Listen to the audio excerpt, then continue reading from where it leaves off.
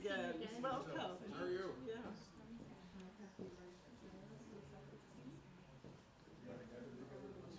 How are things?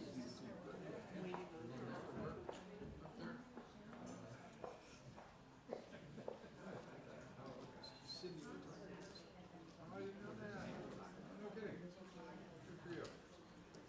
My non-interview time hasn't yet. Leisure time. Yeah.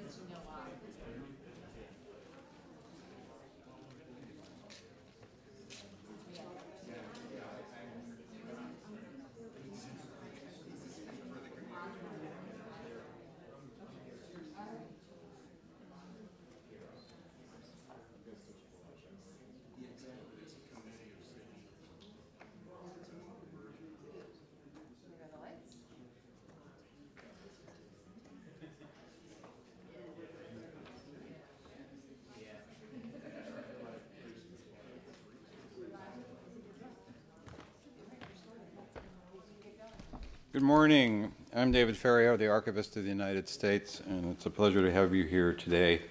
And welcome to the second meeting of the third term of the Freedom of Information Act Advisory Committee. Those of you who are here in the McGowan Theater and watching online on our YouTube channel might notice a difference in setup today. Our advisory committee members are actually seated in the theater's front row to listen to an onstage panel discussion by some special guests from the Inspectors General community. The committee members will move to their onstage seats after we hear from our guests. As you know, records management is at the heart of what we do here at the National Archives, and proper records management is vital to the success of our mission to provide public access to our holdings. We at the National Archives have observed that proper records management also is essential to the Freedom of Information Act process that works for all. This FOIA Advisory Committee, at its inaugural meeting of its third term in September, established 3 topics to explore over the next 2 years: time of volume, vision for the future of FOIA, and records management. And the convergence of FOIA and records management will play a large role in today's meeting, which is fitting as both are so deeply entwined in our mission. Today we'll see records management and FOIA through the lens of Inspectors General at 4 departments and agencies, from a cabinet-level department to the intelligence community to 2 small independent agencies. And later this morning, Lawrence Brewer, the Chief Records Officer of the United States, will give an overview and update on records management issues. I'm confident that these speakers will spark interest and creative thought, not just among the 7 members of the Records Management Subcommittee, but also the entire committee. I'm hopeful, too, that today's presentations will ignite some ideas that result in recommendations to me on improvements to the administration of FOIA. As always, I'd like to thank all of the committee members for your generous donation of time and continued effort and commitment to improving FOIA. And now I'll turn you over to Alina Simo.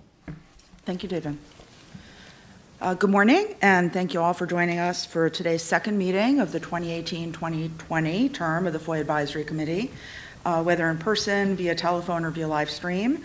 I will introduce everyone to my right in 1 second. I just have a few preliminary notes that I have to go through. As the Director of the Office of Government Information Services and Chairperson of this committee, I'm excited to kick off our second meeting of this term. We have a very packed agenda today, and I will do my best to keep it moving along so we can end on time. I have a few housekeeping notes before we launch into our meeting. As most of you know, the FOIA Advisory Committee, which reports to the Archivist of the United States, provides a forum for public discussion of FOIA issues and offers members of the public the opportunity to provide their feedback and ideas for improving the FOIA process. We encourage public comments, suggestions, and feedback that you may submit at any time by emailing FOIA-advisory-committee@nara.gov. At the end of today's meeting, we will have time for public comments, and we look forward to hearing from any non-committee members who have thoughts or comments to share. An OJIS staff member, Sheila Portanovo, our attorney advisor, will be monitoring the live stream throughout the meeting, so if you have any comments, please submit them in writing, and we will read them out loud during the public comment period. For our committee members joining us on the phone, and if you're watching us on live stream, Sheila will also be monitoring live stream for any questions you may have. Just be sure to turn off the volume on the live stream if you're going to be speaking on the phone, otherwise the volumes interfere. To promote openness, transparency, and public engagement, we post committee updates and information to our website, blog, and Twitter at FOIA_ombuds. The URLs to these sites should be on the slide behind me, but they will be soon, if they're not already. Stay up to date on the latest OJIS and FOIA Advisory Committee news, activities, and events by following us on social media. Information about the committee, including members' biographies and committee documents, are all available on the OJIS website. We are live streaming this meeting and will make the video, transcript, and meeting materials available on the committee's webpage as soon as possible. We expect to have all materials related to this meeting available on our website within 30 days, so please bear with us. For those of you who closely watch the FOIA Advisory Committee meetings, and for our committee members who are here today, you will notice, as David pointed out, that this meeting looks a little different. We will start by hearing from a panel of representatives from 4 Inspector General's offices who will be discussing recent audits and reports that their offices have issued in connection with records management and FOIA issues. For logistical reasons, we just couldn't fit everyone on the same stage. Also, as a result of today's configuration, we will dispense with introductions of the committee members. I will note Jason Barron is unable to attend. I understand the following members are on the phone: Chris Knox, Sarah Kotler, Ginger McCall, Michael Morrissey, Patricia Weth, Lizette Catilius, and Abby Moshe. At the conclusion of our panel, we will take a 15-minute break, during which time we will ask the committee members to come up to the stage and settle in to our regular formation for the remainder of the meeting. Immediately following the break, when the committee is all back together, we will review and approve the minutes from the September 6th meeting. And during our mid-morning break, you may wish to purchase food or drink at the Charters Cafe, located on this level. But as a reminder, no food or drink is allowed in the theater. Also, please note there are restrooms directly outside of the theater and another set near the cafe. As the archivist has noted, our agenda today has shaped up to be focused on records management, the subject of one of the committee's 3 subcommittees. The time, volume, and vision subcommittees will have their turn at future meetings, we promise. And now, a quick but important message from our sponsors, the AV folks, who make these meetings run so smoothly. We had some challenges at the last meeting with the telephones and committee members calling in. That's why I always encourage as many committee members to come in person. It makes our lives so much easier. I will work to check in frequently with those on the phone. If I forget, please remind me. And we have a list of do's and don'ts. I believe Kirsten sent this around earlier. But please say your name before speaking every single time. I'm also not good about remembering that. Please bring the microphone in front of you and hold 8 to 10 inches from your mouth before speaking. Please move the microphone back when you are finished speaking. Please keep wireless devices to a minimum and away from the microphones. And a few don'ts: do not press, switch any buttons. Do not sneeze, sigh, or clear your throat near the microphones or breathe. Do not shuffle papers near the microphones. Do not hit or tap the microphone heads. And we have tip sheets to remind the committee members also when you come back after the break. This meeting is being closed captioned. By following these instructions, we will be able to make this public meeting accessible to all and make it easier for our folks who will be working on meeting minutes afterwards. So thank you for that. So at this time, I'm very, very pleased to introduce and welcome representatives from 4 Inspector General's offices. And I will briefly introduce all of them, and they will each give an overview of their work with regard to records management and FOIA issues. We want to thank committee member Jason Barron, who suggested this panel, but who's not here today. And although he is not able to be here, he was sure to send us a list of 17 questions. And if I forget to ask all of them, Ryan is going to help me, right? Thank you.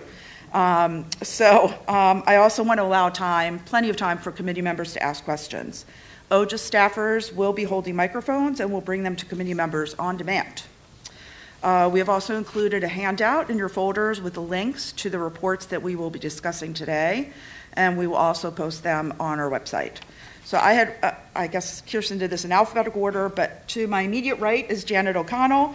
She is the inspector with the Intelligence Community Inspector General, which conducts assessments within the Office of the Director of National Intelligence and across the intelligence community to evaluate effectiveness of programs and compliance with law and policy. Recently, she served as a team lead for an assessment of intelligence community FOIA programs completed in September 2018. Kirsten and I had the pleasure to meet Janet and work with her. So we have a little OJIS blurb in there, which is good. You have more than 30 years of federal service in a variety of security, policy, and management positions, both inside and outside the intelligence community. To Janet's immediate right is Jeffrey McDermott, Assistant Inspector General for Evaluations and Special Projects, the Office of Inspector General at the Department of State. You lead investigations of whistleblower retaliation and high-level misconduct, as well as evaluations and review of issues with significant public and congressional interest. You previously served as a senior attorney with the Government Accountability Office and as the Whistleblower Protection Coordinator at the Department of State. Thank you, Jeff. To Jeff's right is Marta Ercik, who is counsel to the Inspector General at the National Credit Union Administration, and also the Assistant Inspector General for Investigations. She has several hats she wears, she tells me. She oversees audits of records management issues and is also responsible for FOIA in the office.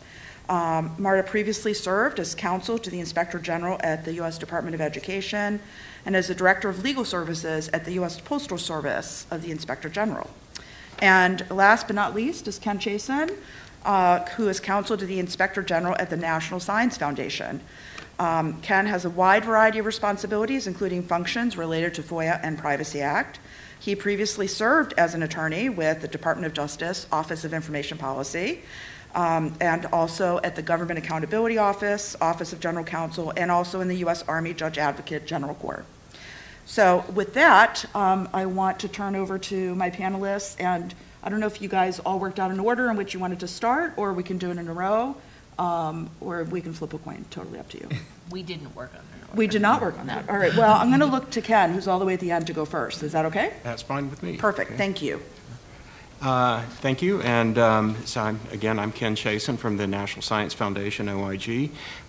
Since 2017, NSF OIG has done 2 audits or inspections relating to records management. One of them had to do with controls over that the foundation has over electronic records management. The other one was somewhat of a related report in 2017 that had to do with some records management challenges in the face of a move into a new headquarters building, and we took a look at that as well. In the FOIA realm, in 2015 we did a look based on a congressional request at the extent to which non-career officials had participated or been involved in the FOIA process at NSF. And that was easy to answer. The answer to that was no. We really only have 2 non-career officials in the foundation proper, and we found that neither of them had a hand in the FOIA process. We have a National Science Board of 25 presidentially appointed members usually from academia, and they had not had a hand in any of the board's requests. So we can get that one out of the way pretty quickly. The controls over electronic records management, that one was interesting. We, of course, anchored that in the Federal Records Act, and then from there we took a look at the NARA implementing bulletins and directives that relate to electronic records management with an emphasis on email, texts, social media. That we took a look at the issue of electronic federal records created on personal accounts, and we did that from the lens of training and risk mitigation through training. We also looked at smartphone apps that encrypt or automatically delete messages and potentially create a risk of records being eluding preservation. In a nutshell, what we found is that in general, the agency was doing a great job with electronic records management, and I'll just make a plug for NSF. They were very responsive to our recommendations, and I think it underscored how the IG's office can work with the agency for process and program improvements, and this was a great example of that. I'll just touch briefly on kind of what we found and what the agency did. With email, we found that NSF was implementing Capstone. We noted that the process did have a little bit of an issue at the outset. Not all of the required senior officials were captured in the Foundation's Capstone policy. And under the Capstone GRS, of course, you have to do that unless there's a deviation that's approved, and that wasn't the case here. I think there may have been an interpretive issue on the extent to which there was discretion to not include all of them. In the end, we recommended that the Foundation, in fact, conform to the GRS, and that's exactly what happened, and the Capstone policy was fully implemented at the Foundation. Text messages and social media. When we took a look, of course, again, NARA guidance says these are potential sources of federal records as well, and you have to be able to ensure that they are preserved. We took a look and found that there could be some policy and process improvements in these areas to enhance the preservation idea and to mitigate risk that something would not be preserved. Essentially, the agency did do that with text messages that are created on government-issued mobile devices. They created a policy that said you send those to, make sure those are managed in your email Outlook folder and then managed according to whatever is the applicable retention period. And then with social media, there were some enhancements made to the Public Affairs Office SOP to ensure that social media, that there were clear directions on capturing social media and making sure that was preserved as well. The foundation is also looking at automated processes to capture text and social media to enhance the process, and I think that is still underway, but they are committed to doing that. Electronic records created on personal accounts. As I mentioned, we took a look at that from the standpoint of training. There's a NARA bulletin in 2017 that requires that records management training capture that as a required content element, that you forward any of such messages to an official account within 20 days of receiving it. And then what we found was that the records management training at the foundation had not captured that requirement, and the foundation did improve the records management training to do that, and actually went beyond and made sure that everybody knew about records management, that it was imposed as an annual training requirement as it should be, that folks coming on board in the foundation take the training within 60 days, and they worked it into their training system, automated processes to make sure that people are reminded of the training. So they actually went pretty far beyond there. Smartphone applications that can automatically delete or encrypt. We found that the agency needed to conform to some of the NARA guidance there and make sure that if you're doing that, that you have policies and procedures that require consultation with legal counsel or records management officials, and the agency did create policies and procedures to conform and make sure that was captured. But they actually went beyond, and we found that they had a mobile device software, management software, that allowed them to monitor the downloading of applications and actually to block some of them. But they hadn't been using those features, and we recommended that they do that. And they were very responsive to it. In fact, came up with, they activated the blacklisting capability, came up with a list of the blacklisted apps, and then they monitor it every quarter to make sure that that capability is being effective. So they were very responsive to us in that regard. I just briefly mentioned the other report that we did in 2017 had to do with getting into the new building. It had 65% less space for records than did the buildings we were in Arlington. The agency moved out to Alexandria. So they were in the process of reducing their paper footprint. And not only to get into the building, which was the immediate concern, but then also to advance NARA's guidance that you manage your records in electronic format by 2019. So the agency was in the process of digitizing records when we got in and took a look. We looked at how that was going, and then we made some recommendations, found some things that could be enhanced from there.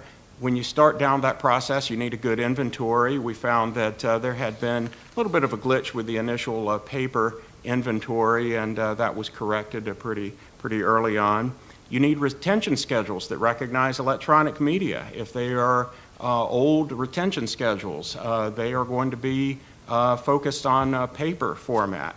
And we were in the IG's office went down that road even before, I think before we did this this inspection at least, to make sure our house was in order. And then what we found was that you had to go through and get your schedules approved by NARA, of course, to recognize electronic media, or you can't destroy your paper.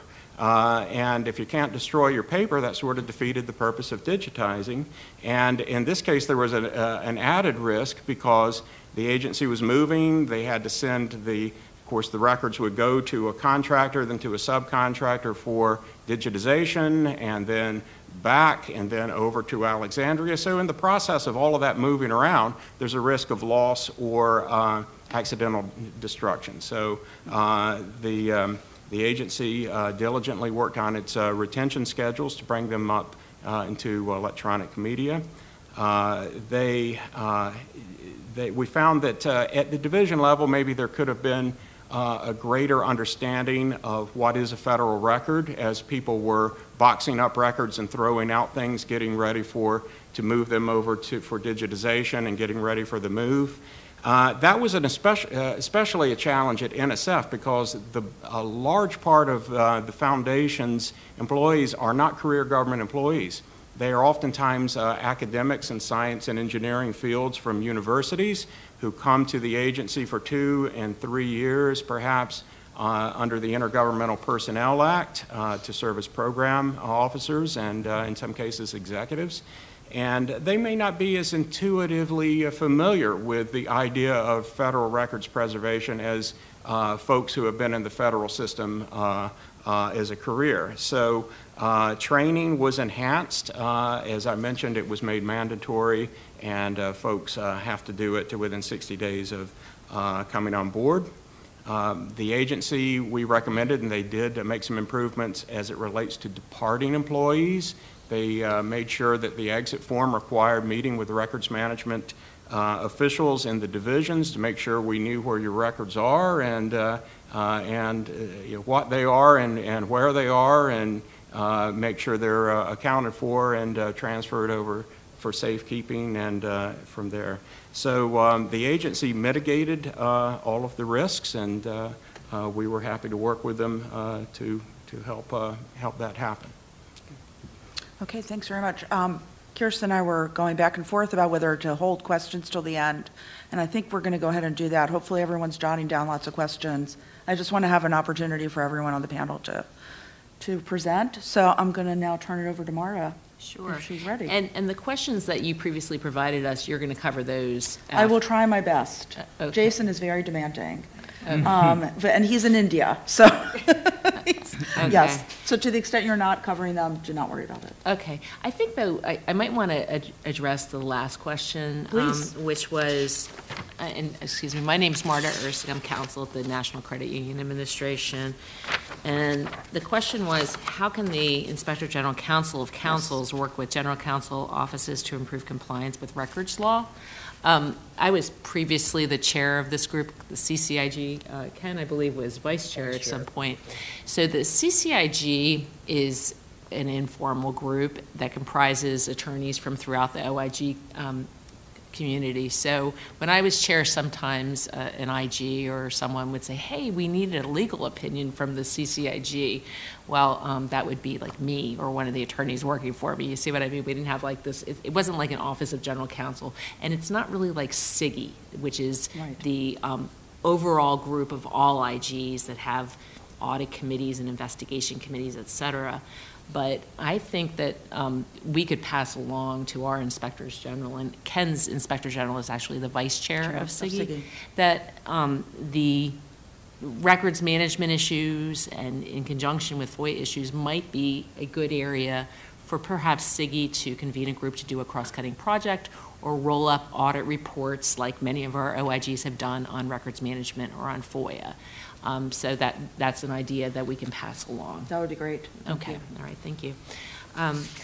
So, just before I move on to records management, I just want to touch on my past job at Education OIG. As Ken had mentioned, there was a congressional request with regard to political appointees or non-career employees' impact on FOIA.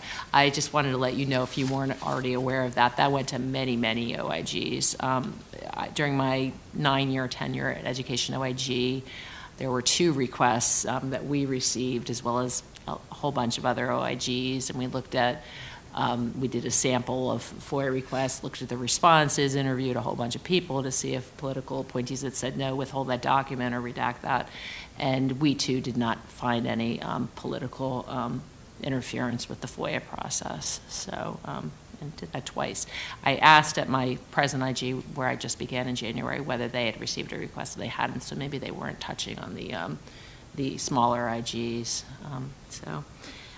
Anyway, but my new office did issue an audit report in March of this year on records management. This was something actually that was suggested by someone in the Office of General Counsel at the National Credit Union Administration, because they were well aware of the legal requirements for records management, but the resources and attention had not been dedicated to them, so they thought we could help by doing an audit of it. We found in our audit that they did not have a records management policy. They didn't provide any training on records management to staff. They didn't update their records retention schedules. They were not disposing of records under their existing schedules. And they did not have a records management electronic system at all. So we made a number of recommendations. NCUA, sounds like NSF is sort of like this too. We're very responsive to our recommendations. They're implementing many corrective actions, including getting an electronic records management system. That's not going to be operational, though, until 2021. So a number of improvements obviously needed to be made. They hired more staff. They changed the responsibility for records management from the Office of Chief Information Officer to the Office of General Counsel, and hired, I think, 3 or 4 people for that, and also provided records management training this year for the first time, and developed a records management policy for the first time. So a lot of good changes have been made as a result of the audit and their willingness to improve. So I have to ask, how were records managed before the IG came in to take a look? Well, they had record schedules, but I don't think anybody was really adhering to them, because they didn't, so they were just keeping records and not disposing of them. The biggest problem was not disposing of them, but also records were not being kept securely in many instances. They entered into a contract with NARA to do a review back in 2016, I think in conjunction with our announcing our audit, to see what improvements would be made. So NARA made a variety of improvements, recommendations for improvements as well, and as did we in our audit report. Okay. Thank you so much, Marta. Sure thing. Jeff, you're up. Sure. Thank you. You have a big report to talk about. So in 2015, after the disclosure of the fact that Secretary Clinton had exclusively used personal email while serving as Secretary of State, the state OIG opened a review of records management throughout the 5 most recent secretaries, and we issued 2 kind of big reports as part of that effort. In May 2016, we issued a report on the records management and cybersecurity requirements, particularly with regard to the use of personal email and personal devices.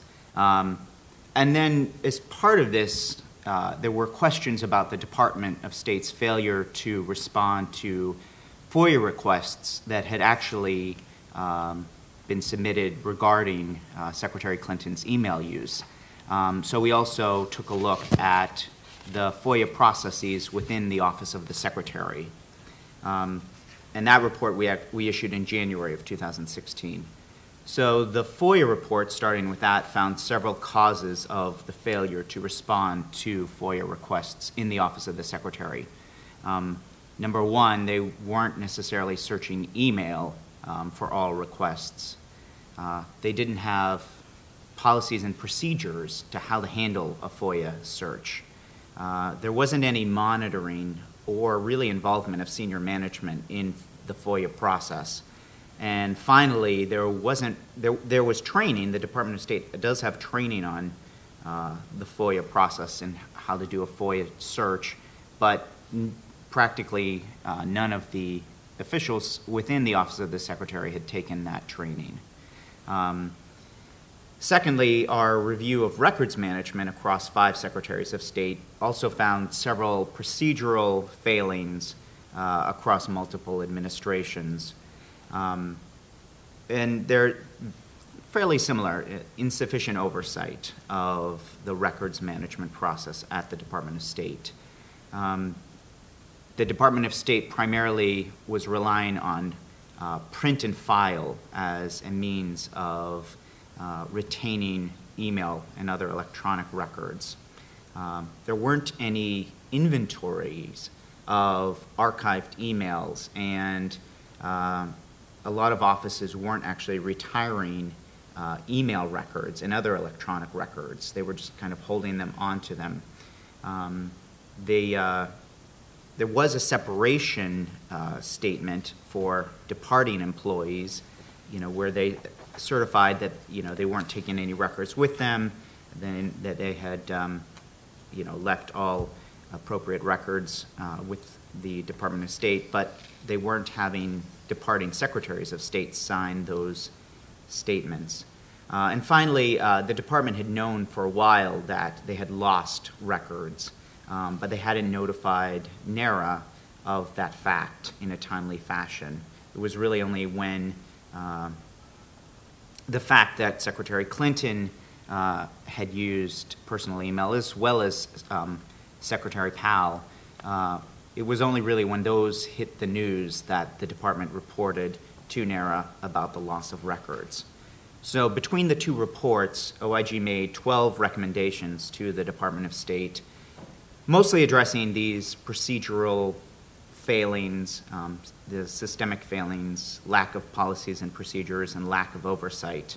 The department did agree to all of them and, has made a lot of progress. I think the majority of them have actually been implemented by this time too. So they have certainly made a number of progress on these. Would you be able to describe in a little more detail the kinds of changes that have happened since 2016? Sure. That would actually be really helpful. Yeah, so, primarily capstone, for senior officials, they have really used that so that, and they've also moved to, electronic retention of records rather than print and file, which was just, such a outdated means of records retention, and I think was probably one of the main reasons why there really wasn't much compliance with the records retention requirements.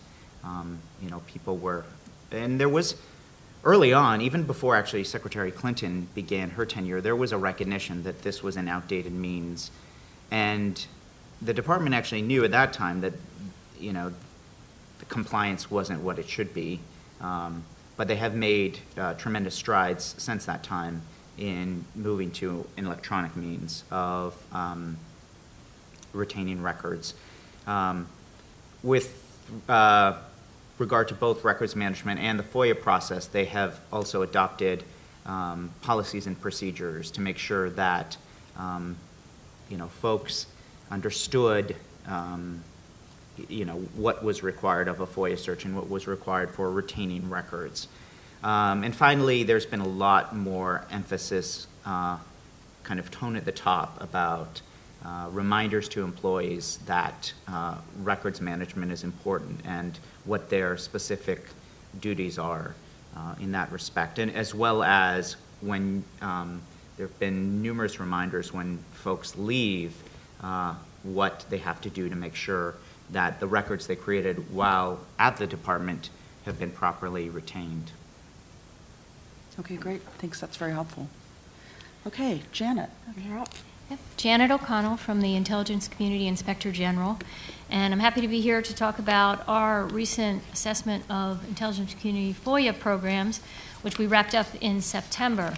So we looked at 6 organizations. We call them IC elements, and I'll spell them out. Central Intelligence Agency, CIA, Defense Intelligence Agency, DIA, National Geospatial Intelligence Agency, NGA, the National Reconnaissance Office, NRO, National Security Agency, NSA, and the Office of the Director of National Intelligence, ODNI.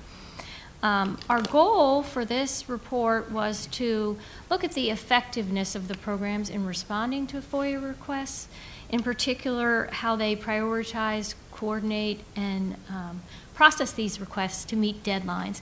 We also looked at how they communicate with requesters, and finally we looked at consistency in responses in terms of if they're responding to a FOIA request, are they providing information in one request and possibly withholding the same information? Are there mechanisms in place to prevent that sort of thing? We interviewed lots of folks across the IC in these agencies, as well as at Department of State and Department of Homeland Security. And we met with OGIS and OIP and got a lot of good information from, the real experts, the FOIA professionals, as well as chief FOIA officers, records management folks, transparency folks, and looked at various public records. We had a number of findings here, coming out with 10 recommendations overall, and I'll speak about the 4 sort of high-level findings. So within the intelligence community, the Office of Director of National Intelligence, ODNI, has this really important integration role across the whole IC. And with regard to FOIA, we found they weren't doing a whole lot of that. And in particular, the FOIA statute gives authority to individual departments and agencies to manage their own FOIA programs. But for the issues that they have in common, we really found that the DNI had an important role to play in addressing those issues and bringing them together. And in the end, the DNI agreed with all of these recommendations. For one, they had looked at FOIA issues. In 2016, they had found they weren't performing really well, and they had some issues and that were raised to their senior governance forum, and they had come up with sort of a FOIA improvement plan for themselves, but they just hadn't followed through to implement it. So one of our recommendations was to do that. We speak a little bit about technology in the report, and I know this committee has had subcommittees look at technology, and we looked at a lot of the same things. The effectiveness of these, enterprise-wide records management systems, search, redaction, just coordinating across the different organizations when you have, FOIA requests that involve multiple equities, you're coordinating across. We found that whole consultation process to be very cumbersome and the IT in need of improvement. Forums for folks across these elements to get together and regularly collaborate and try and tackle these tough issues. We thought it was important for them to have a regular body to do that. And then these 2 important government-wide interlocutors, I'll call them, OGIS and OIP, who are really the government-wide experts on these issues. The intelligence community, although regularly working with them, could do a lot more with them. In particular, because OIP does provide the government-wide guidance, and OGIS has the ability to pursue or make changes to the statute. So our recommendation is that the IC engage a little bit more with them. And they concurred with all those recommendations. Our second high-level finding dealt with just processing and efficiency, and all of these IC elements are working very, very hard in their FOIA programs and making improvements to try to meet deadlines. But we found, despite all the efforts, it's still very difficult. And there's a lot of reasons for that. We go into some of the details, resource challenges, personnel turnover, complexity of requests, volume of requests, litigation. We talk a little bit about the impact of litigation on these programs and the IT. We call out some best practices like, backlog plans are important, looking at the oldest cases, all the things that OIP recommends we took a look at, and improving this whole consultation issue that is a problem. And also, with regard to that, the chief FOIA officers do have an important role to play, and they do, look at the programs annually. But we found there could be a little bit more feedback mechanism when those annual reviews are done. An awful lot of data is collected, that something's actually done with this data, that they're reviewed, and recommendations are made to the agency head. So we saw some need for improvement there. In terms of communicating with requesters, really an important topic, and programs are working to improve that, but could do more with regard to putting more on their website. Folks are regularly engaging with requesters, but we think there can be more with that. We talk a little bit about the draft policy, which is not yet in place, the release to one, release to all, where organizations are responding to FOIA requests and have all this valuable information that has been released to a requester. It would be ideal if they could go ahead and post that all of those requests to their website. Of course, there's resource implications of that, but we do report out on how each of those 6 IC elements have done with that. And then finally, the 4th finding had to do with this issue of consistent FOIA release determinations.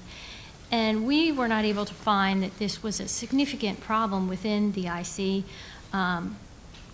We found that each of these IC elements did have mechanisms in place to prevent this sort of thing from occurring. An important part of it is being able to do the research up front to know exactly what previously has been released, and to ensure that consultations are done properly, so that one IC element might not know the equities of another. These are big, big organizations, and it's important for them to get some training in recognizing what might be the equity of someone else, so that they can flag it and get it over to them, so that all these are properly reviewed. So in the end, we did have 10 recommendations, and all of the IC elements concurred and are moving forward, and we'll be following up to make sure that these are all completed. Chandra, one question I do have is, did you find there was an issue related to culture in terms of the intelligence community and sharing of information? Was that an issue at all, or a theme at all in what you were finding? I mean, I wouldn't say it rised up to a theme that it was included in the report as any sort of finding. If anything, we saw that it's certainly improving. We have transparency officers now, and the culture has shifted from years ago. There's always going to be the need to protect national security information, and there's always going to be that balance between sharing and keeping what needs to be classified. But the FOIA improvement plan, the first line in the FOIA improvement plan that the ODNI had to do with rules of the road and understanding, protect what needs to be protected, but release what can be released. So I think that was important to note. Okay, great. Thank you so much. I saw lots of our committee members taking notes, so I am hopeful that there are some good questions out there. And I know we have folks ready with microphones. And I want to call, oh, no, Martha's getting a microphone right now. We will be ready in 1 second. And I want to invite those on the phone, if you have any questions, to chime in as well.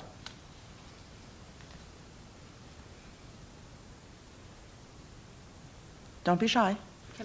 Can I ask a question? Yes, please. What do the transparency officials do exactly? So they work directly with the public. They try to understand what issues the public most wants to know about, and then they can pursue declassification, historical research projects that can be declassified and made available to the public that are of greatest interest to the public. Okay, thank you. Okay, we have a question. Hi, I'm Emily Creighton. I'm with the American Immigration Council, and I'm on the FOIA Advisory Committee. A question, I think it was obvious from the way that you described some of the investigations that took place, but I wondered if you could talk a little bit about what triggered the decision to do this sort of in-depth analysis of record keeping and compliance with FOIA and other methods of making sure that you were in compliance with the law for your individual agencies. And then I'm really curious about the follow-up with the agencies. So where and what is that sort of outlined in the decision-making on the part of the agency when they decide how to come into compliance or how to agree with the recommendations that you've set forth? How do the Inspector General follow up with the agencies? Whoever wants to answer first. I'll answer. So with regard to our recent records management audit, the Office of General Counsel, someone in the Office of General Counsel at the main agency wanted us to do it because they recognized there was a need for resources to be dedicated to records management. So it was a referral from them. I mean, we included in our audit plan and made an independent decision about whether we would do an audit, and we decided to go ahead and do one.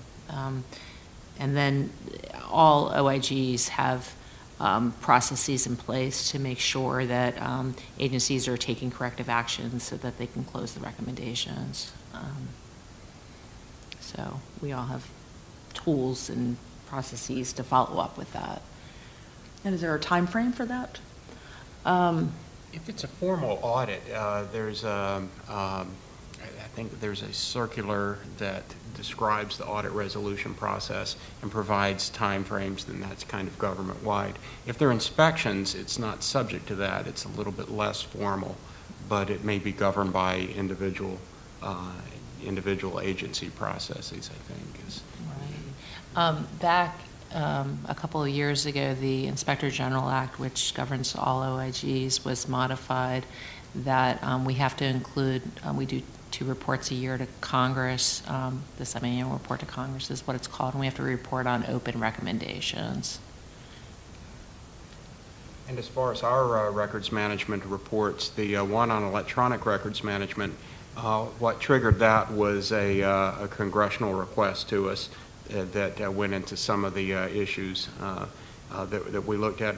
It was good. It opened the door for us to get in and look at that. The one on relating to the move, obviously the big driver there was we realized, and as part of our, we do we plan our audits and our oversight work every year, and so, wow, that's a big thing that's coming, and there's going to be a huge challenge with records management, so it was a good risk area for us to look at. And ours was prompted by congressional requests. And Secretary Kerry actually had also asked that our office look into it. With regard to compliance, we do have kind of an institutionalized process to get, we ask the department for milestones when they say that, they're agreeing to implement a recommendation. And so we, continually check back with them to make sure that they've actually taken the actions that they've told us that they were going to. And ours was not initiated by Congress. We just noticed that this was raised to the senior levels of the D&I, the FOIA processing, and thought it was a good, timely issue to study. And we do follow up regularly to ensure that all the recommendations are implemented. As we do also. Great, thank you. Tom. Tom Sussman, Advisory Committee member. First, an observation. It seems to me that the work that all of you've done is extremely effective, relevant to what we're doing, and the results, if you achieve results ultimately, that's quite amazing.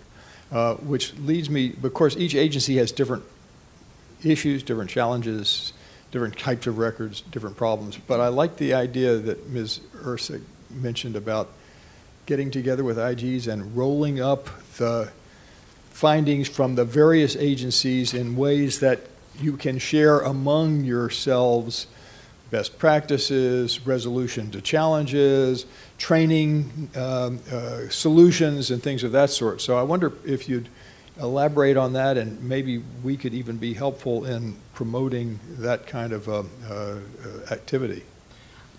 Well, as I mentioned, I will definitely mention it to my Inspector General, who serves on the SIGI Audit Committee, and Ken's going to mention it to his Inspector General, who's the Vice Chair of SIGI. SIGI frequently does what they call cross-cutting projects. It's actually something that's required by the IG Act, that they do collaborate to address bigger issues that aren't just particular to one or a couple of agencies.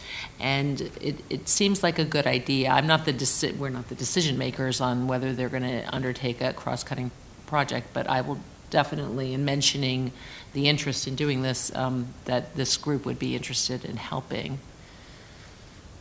And one other initiative that SIGI has taken actually is the oversight.gov website, which has rolled up all of the Inspector General reports across the federal government. And it's really been useful to IG offices, you know, when you're at the start of a project or you're looking for ideas on how to tackle a project or what might be management challenges at your agency that you should take a look at. You can take a look at what other IGs have done on that same topic and, you know, how they approached the project, and it's actually been a really useful tool. Kirsten was great to remind me. We should just let everyone know SIGI stands for the Council for the Integrity and Efficiency of Inspectors General. Did I get that right? And actually, OGIS had the opportunity to come and present at a SIGI meeting recently, thanks to Allison Lerner. Thank you, Ken, for your boss's graciousness. And we're happy to serve as a liaison to try to connect the groups. Maybe we can get on the agenda of one of the SIGI meetings and come and present in a similar fashion. At a CCIG meeting, Council of Councils to IG We could do it that way, or to SIGI. Oh. Or both. Okay. So, Tom, hopefully that will serve as a good bridge. Yes. I'm Joan Kaminer, EPA. I have a question about the separated employees forms that I think both the Department of State and the National Science Foundation mentioned, but I imagine it applies to all agencies that are represented here. In particular, you both mentioned that you found that there were, potentially lacking in process or procedures or checks for ensuring that separated employees' records are managed. And it certainly plays into the FOIA process as well, for knowing where the records are or ensuring that especially permanent records are maintained properly. I was curious if you have any additional information on how that is actually implemented, particularly with regard to I know the National Science Foundation mentioned that the forms require the individual meet with the records officer. I imagine that's not always a possible, it's not always the result. And so in situations where agencies can't ensure that separated employees have met the requirements that are outlined in the forms, is there any fail-safe or check or other steps that are in place? For NSF, I'm pretty happy to say I just don't know what other backups may be there. I know the agency was very responsive toward making sure the exit process form was included a base touching with the records management official.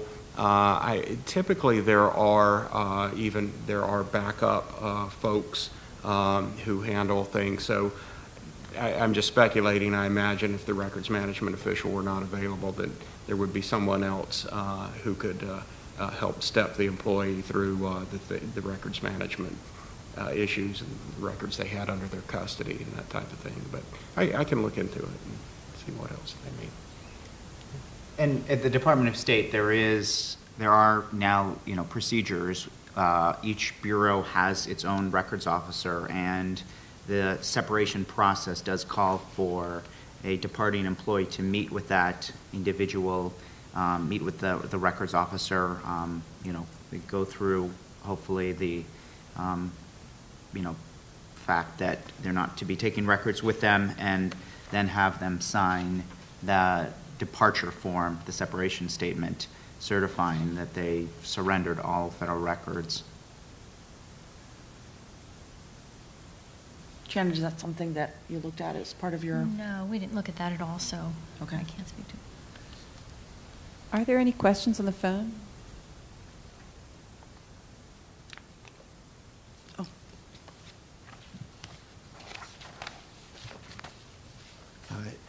Pardon me, James Jacobs, Stanford University, and a member of the FOIA Council.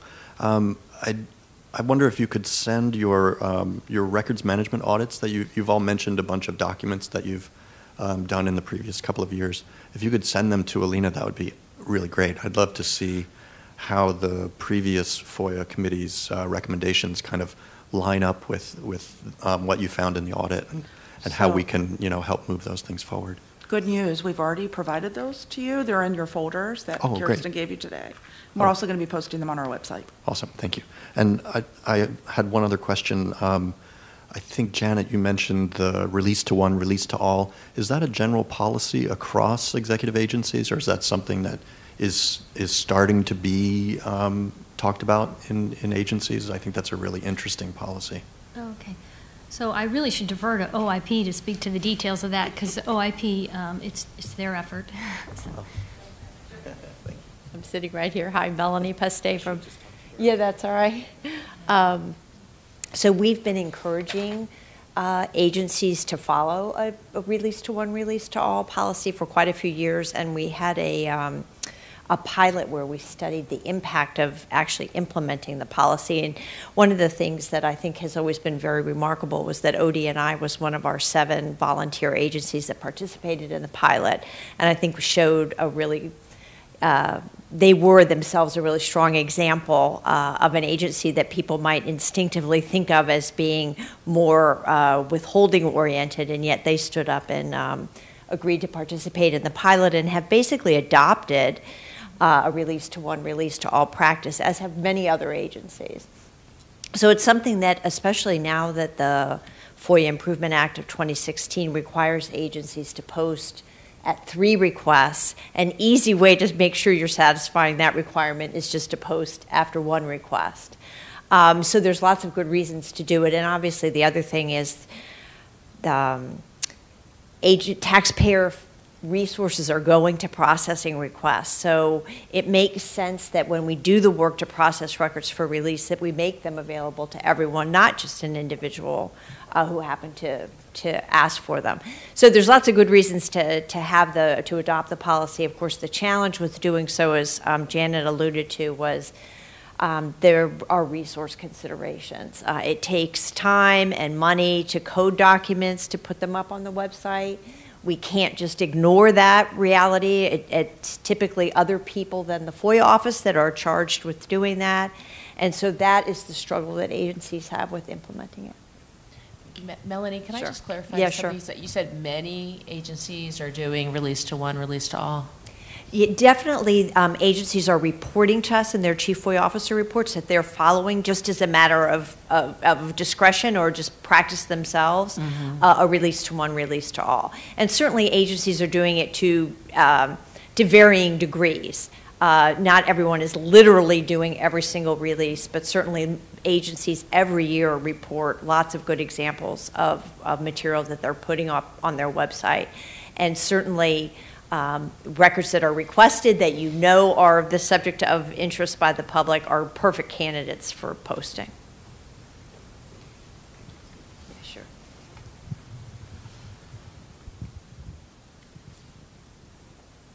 Hi, just a follow-up question to that. I Your wonder, name Emily and affiliate. Creighton. Thank you. With the committee.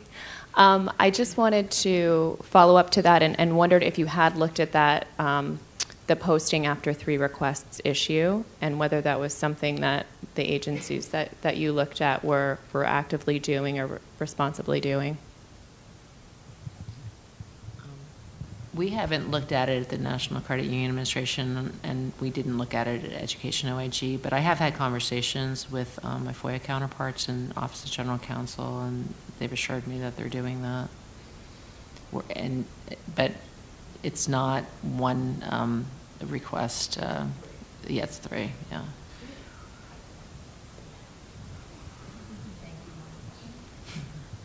Melanie Peste again, we've asked agencies again for their 2019 Chief FOIA Officer reports that'll come out in the spring at Sunshine Week we ask every agency to report on the procedures they have in place to be sure that they're implementing the rule of three, which is the legal requirement under the FOIA that you have to post when you hit 3 requests. So we have a nice body of material coming in the Chief FOIA Officer reports from every single agency about that.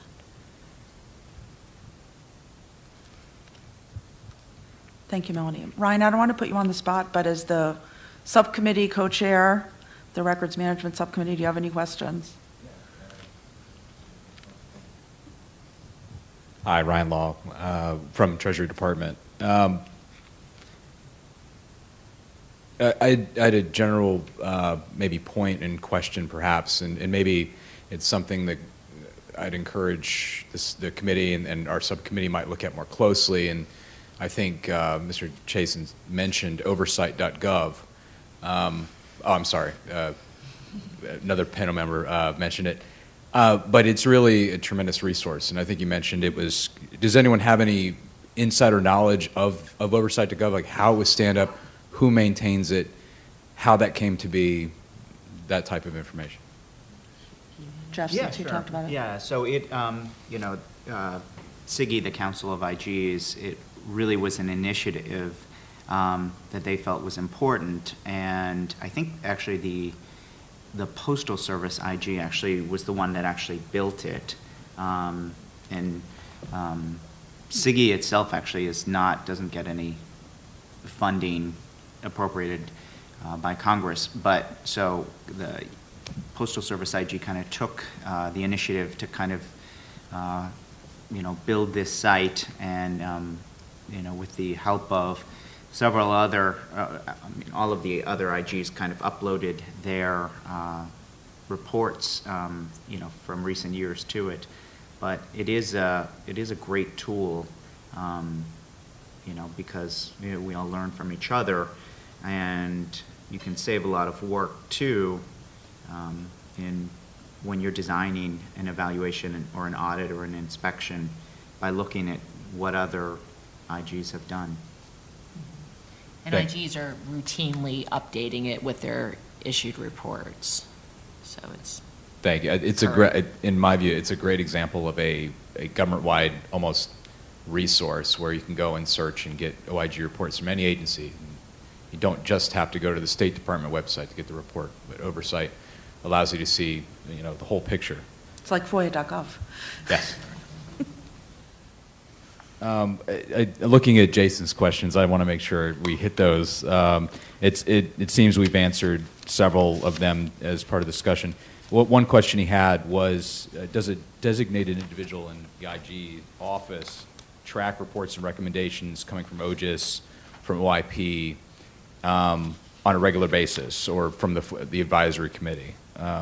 Is there a process to monitor those types of recommendations? And perhaps someone could talk about that. We don't have such a person at NSF, OIG, but I think it's a good idea, certainly, to do that. We do try to stay in touch with developments in the FOIA and records management community, as we obviously have our own internal FOIA program, and we're a component of the agency itself, but then also from an oversight standpoint, to make sure that we know what's going on and we factor it into our risk-based, audit planning and that type of thing. Yeah, likewise, at State OIG, as we have someone that looks at it from, our FOIA. We have a FOIA coordinator, dedicated FOIA coordinator, who does, keep track of such things for purposes of making sure that our own FOIA processes are up to date. But I think it's a good idea for our, when we're evaluating the Department of State's FOIA processes to keep up to date on those recommendations as well. And one last question for the group. I'm not asking you to divulge any future plans for investigations, but can you kind of forecast your future activities in FOIA and records management over the next several years, particularly in light of upcoming 2019 and 2022 requirements around electronic records management? We do the audit planning annually. I know we don't have anything specifically focused on that in the 2019 plan. Not to say that we might not find room for it, although resources are sometimes an issue there. But I do think as far as the 2019 requirement goes, we did cover that in the 2017 report. We don't have anything in our current audit plan for it, but we will follow up with regard to the 2019 requirements with them.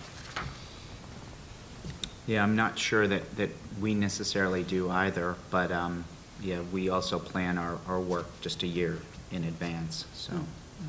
Yeah, and we're in the same place. We don't have anything on the schedule for fiscal year 19 to look at records management. Excellent, thank you. Thank you for planting the seed, Ryan. Of course. One can take that back.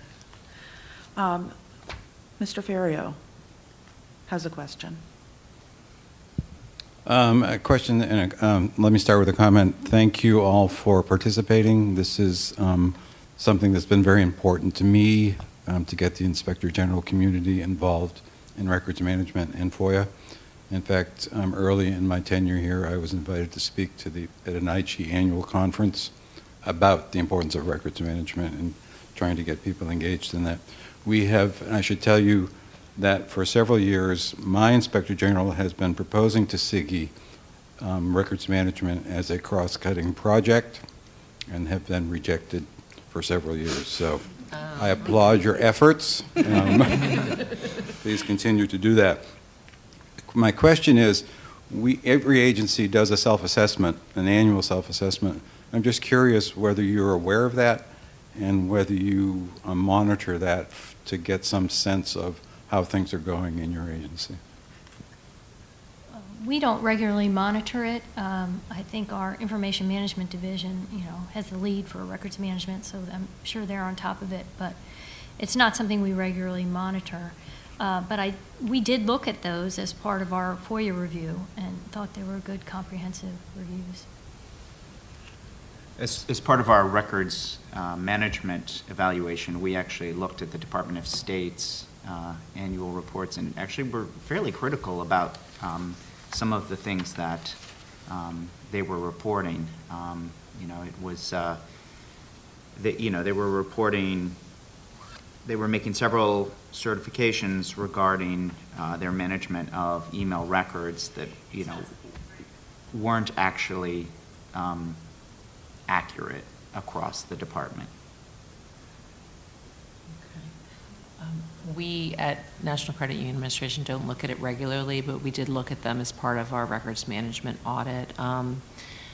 They did not get a very good score from NARA with regard to the self-certifications.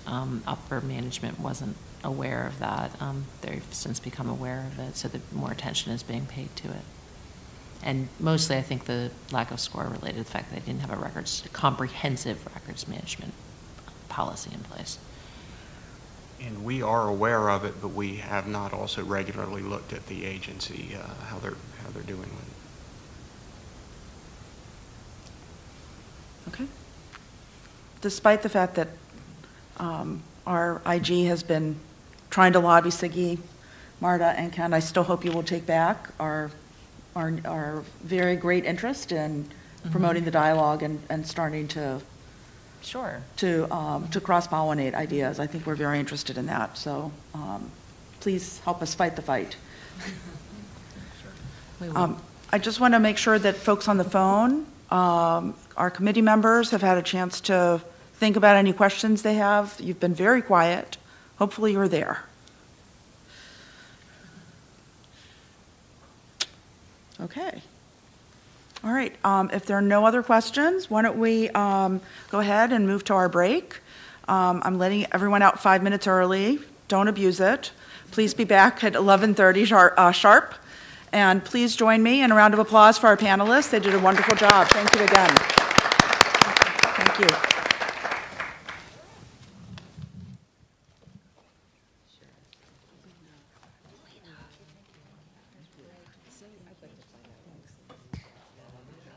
Thanks so much for that. Oh, thank you very much. Happy time. It was like this thing across cross-cutting projects.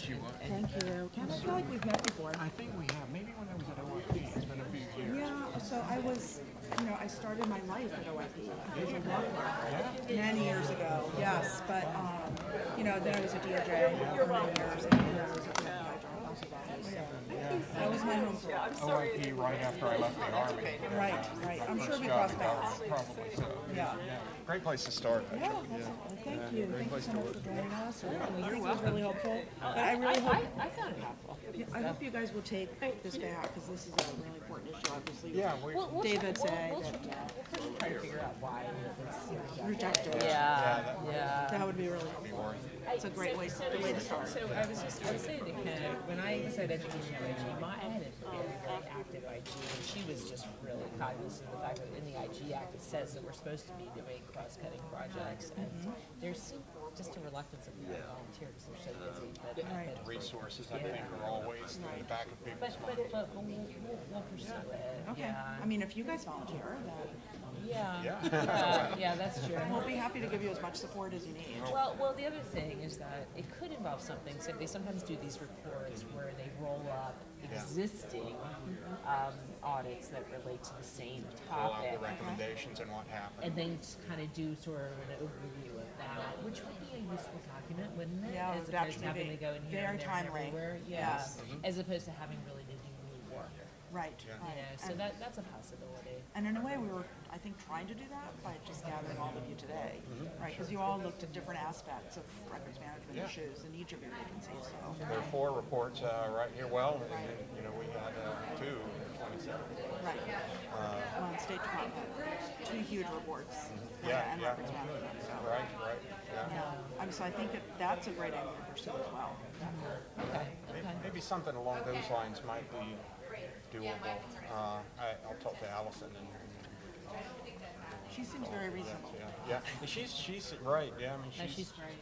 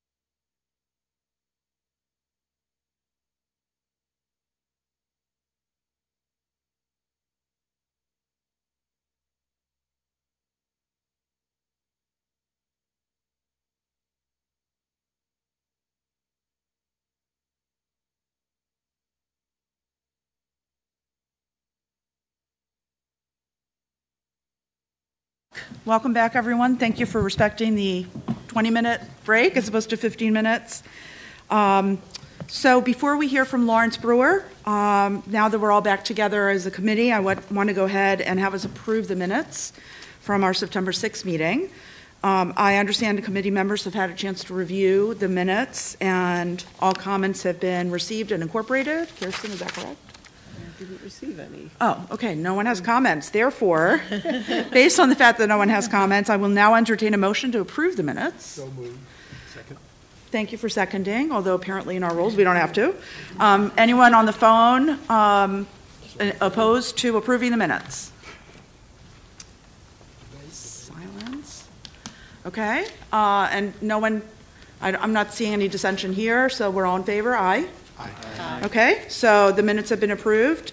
We will make them available for public inspection. We'll post them on our website. Thank you very much for sticking it out past the break. I really appreciate that. And I am now pleased to welcome my colleague, Lawrence Brewer, who is the Chief Records Officer for the U.S. government. But we call them CROW for short, Chief Records Officer CROW, and the CROW's office, which works directly with federal agencies to improve records management across the federal government and promote goals of managing the government records directive. Lawrence joined NARA as an appraisal archivist and has held an array of positions at the National Archives, including Director of the Lifecycle Management Division, Director of the Records Management Operations Program, and the Electronic Records Policy Analyst. Lawrence will present a few topics today, and he has enough time for questions, comments, and concerns from the committee. So with that, Lawrence, over to you. Well, thank you, Alina. I appreciate the invite. I'll have to get used to this dynamic, looking over here and looking over here. I was here early, so it was nice to hear all the conversation about records management and records management topics as we were having the IG panel. So I just wanted to add that we've had our own interactions from the Office of the Chief Records Officer with the IG community. I've been to the SIGI meeting and presented on records management, I think twice. And we regularly talk to our own IG at NARA to get a sense of what's going on, not only with NARA, but what's going on with the community and where we might be able to help. And James Springs, our IG, has been very good in getting those introductions to SIGI and trying to keep records management as part of that agenda. So very interesting panel. So what I want to talk about today, if we can go to the next slide, are really what I would call the trending topics in records management. I only have really 20 minutes because I want to leave some time for questions. And 20 minutes is not really enough to cover everything that's going on in records management today. So I have to kind of limit myself. But before I get into the trending topics that you see up on the screen, I did want to bring to your attention some of the good work that we have been doing over the past few years to proactively post many of our key products of our engagements with agencies that we're doing to promote openness and transparency about the process. We want to the greatest extent that we can, educate the public and our key stakeholders about what we do. So in addition to our active blog, Records Express, I encourage you to bookmark and Google Records Express. We have, over the last few years, been publishing routinely status reports and relevant correspondence on unauthorized disposition cases when there are allegations of disposal, removal of records from agencies. We have been routinely posting the annual records management reports from agencies, and there was some discussion about that in the last panel.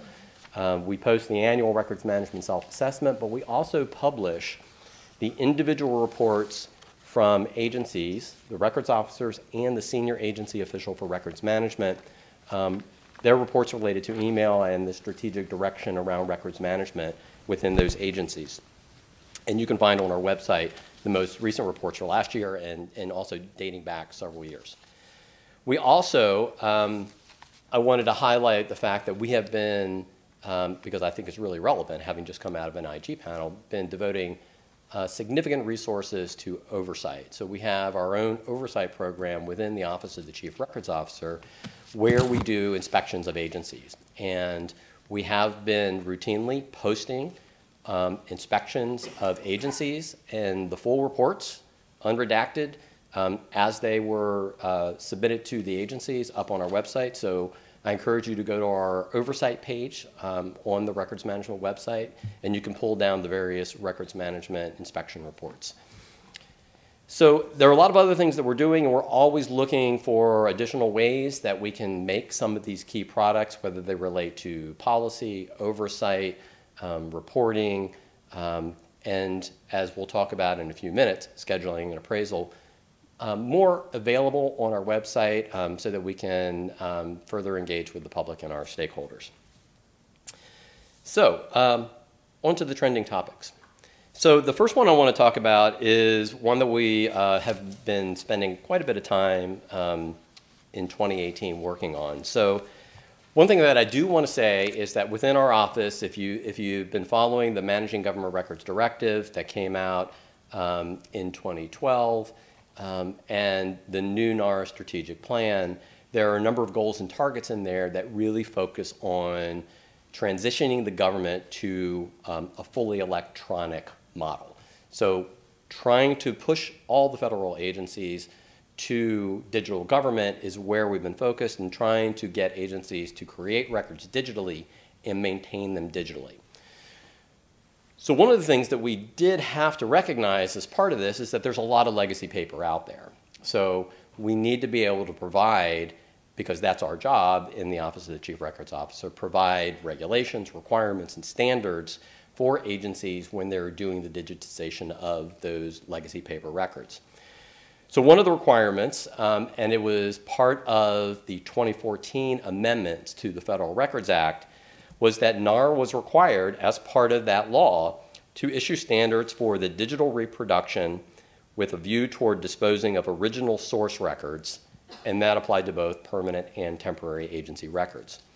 So we have been working on that for several years, and we were very pleased in September of 2018 to be able to post a regulation for the digitization of temporary records. So it's a very high-level regulation. It does have standards, but because these records are not permanent and coming to NARA and they're needed for agency business, the requirements were at that higher level because it's really up to the agency to make sure that they're doing what they need to do in terms of quality control and resolution to support their business. So we are adjudicating comments on that proposed regulation. We expect to complete the adjudication of the temporary digitization rule in December, and hopefully be able to go final with the temporary rule in early calendar year 2019.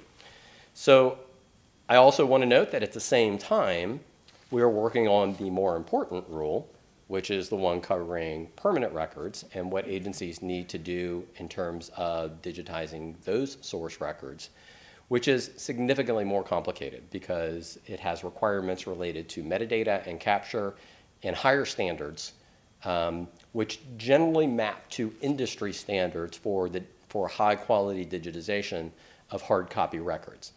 So we are working on that, and we hope that we will be able to propose that regulation for the permanent records in early 2019 and have that available for comment. So as we do both of those things, we have some information up on our website in terms of FAQs that we have heard about digitization of source records. We will be doing more FAQs as we get closer to producing the permanent rule as well. So look for those.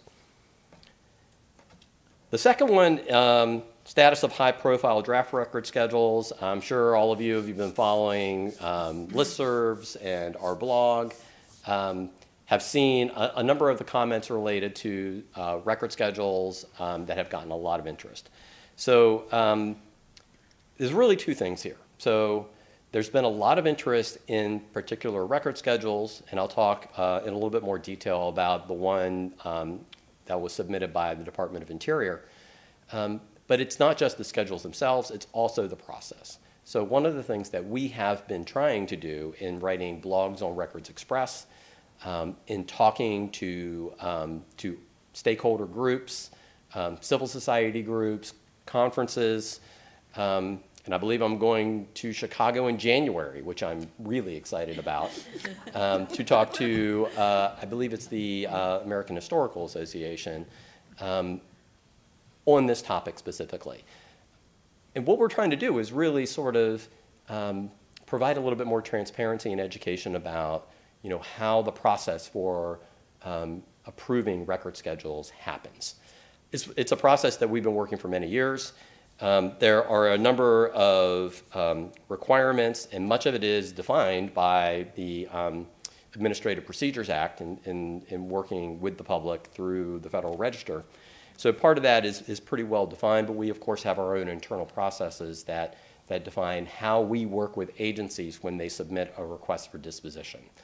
So the process has been playing out, and the fact that we get a lot of comments on certain schedules is actually a good thing. I mean, we're looking for ways to make sure that we surface issues before the record schedule gets signed by the Archivist of the United States. So this is the way the process is supposed to work. We make the schedule available for comment, and then my staff is then assigned to then work with the agency to do additional site visits if needed, to make sure that the retention periods and the disposition instructions are appropriate for each schedule item that we do. So what's been interesting about this whole process is how we have, through this public engagement, identified areas where we can make improvements to our process. And this was something that we knew we were going to do anyway. It's actually part of the new strategic plan in Goal 3 to be able to streamline, modernize the process by which we work schedules and interact with agencies.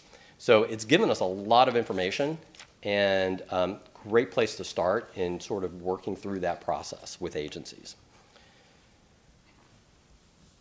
So let me then turn now to the specific case. So I want to talk a little bit about the Department of Interior schedule because it's gotten a lot of publicity, and just sort of explain where we are.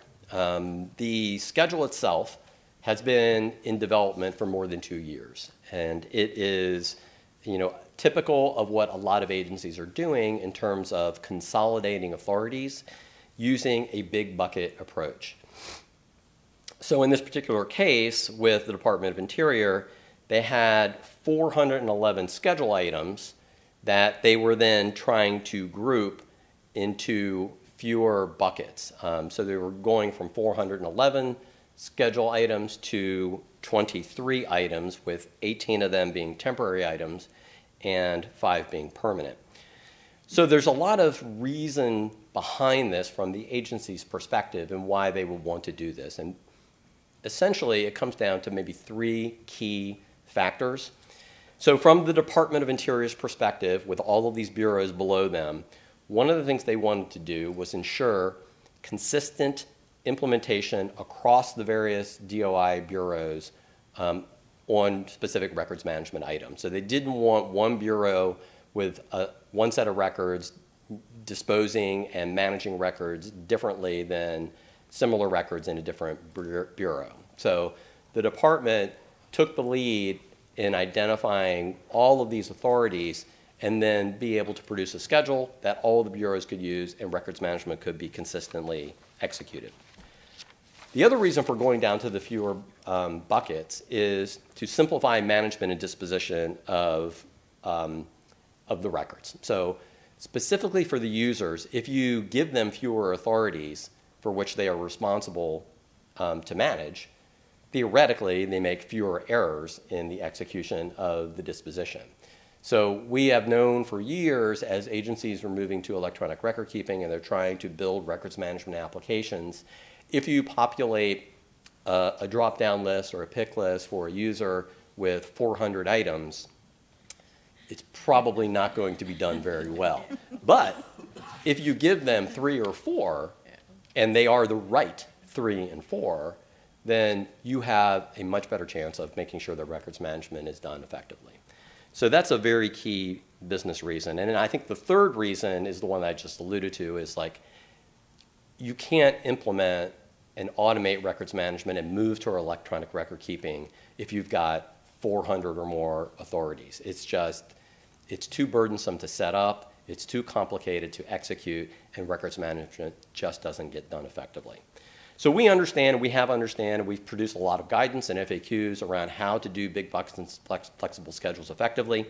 And a lot of what we have been doing is trying to talk about why this is important, because this kind of an approach to scheduling actually makes sure that we get the right permanent records and that agencies aren't making errors in executing disposition against the temporary records they need for their business. So that brings us up to date. The current schedule, the comment period closed last Monday. We have received over 4,000 comments on the Department of Interior schedule, which is not typical, to say the least. And our job now is to go through each and every comment and then be able to evaluate it ourselves, work with the agency, do additional site visits if needed to evaluate the particular authorities, and produce a new version of the schedule that we can then post to the Federal Register with a statement of concerns and the general themes that were present in the comments, and then allow the public to provide additional comments on the schedule revision. So there's still quite a ways to go in terms of getting this particular schedule done. I am not going to stand here and give you an over and under on how long it's going to take to adjudicate 4,000 comments, but it's not going to be done before Christmas. So this will be something that we'll be working on into the next calendar year, but of course we're going to try and work with the agency who understands it's a priority to try and get this schedule revised and to a point where we can post a final Federal Register notice. So let's go to the next topic because it does relate a little bit to this topic of schedules.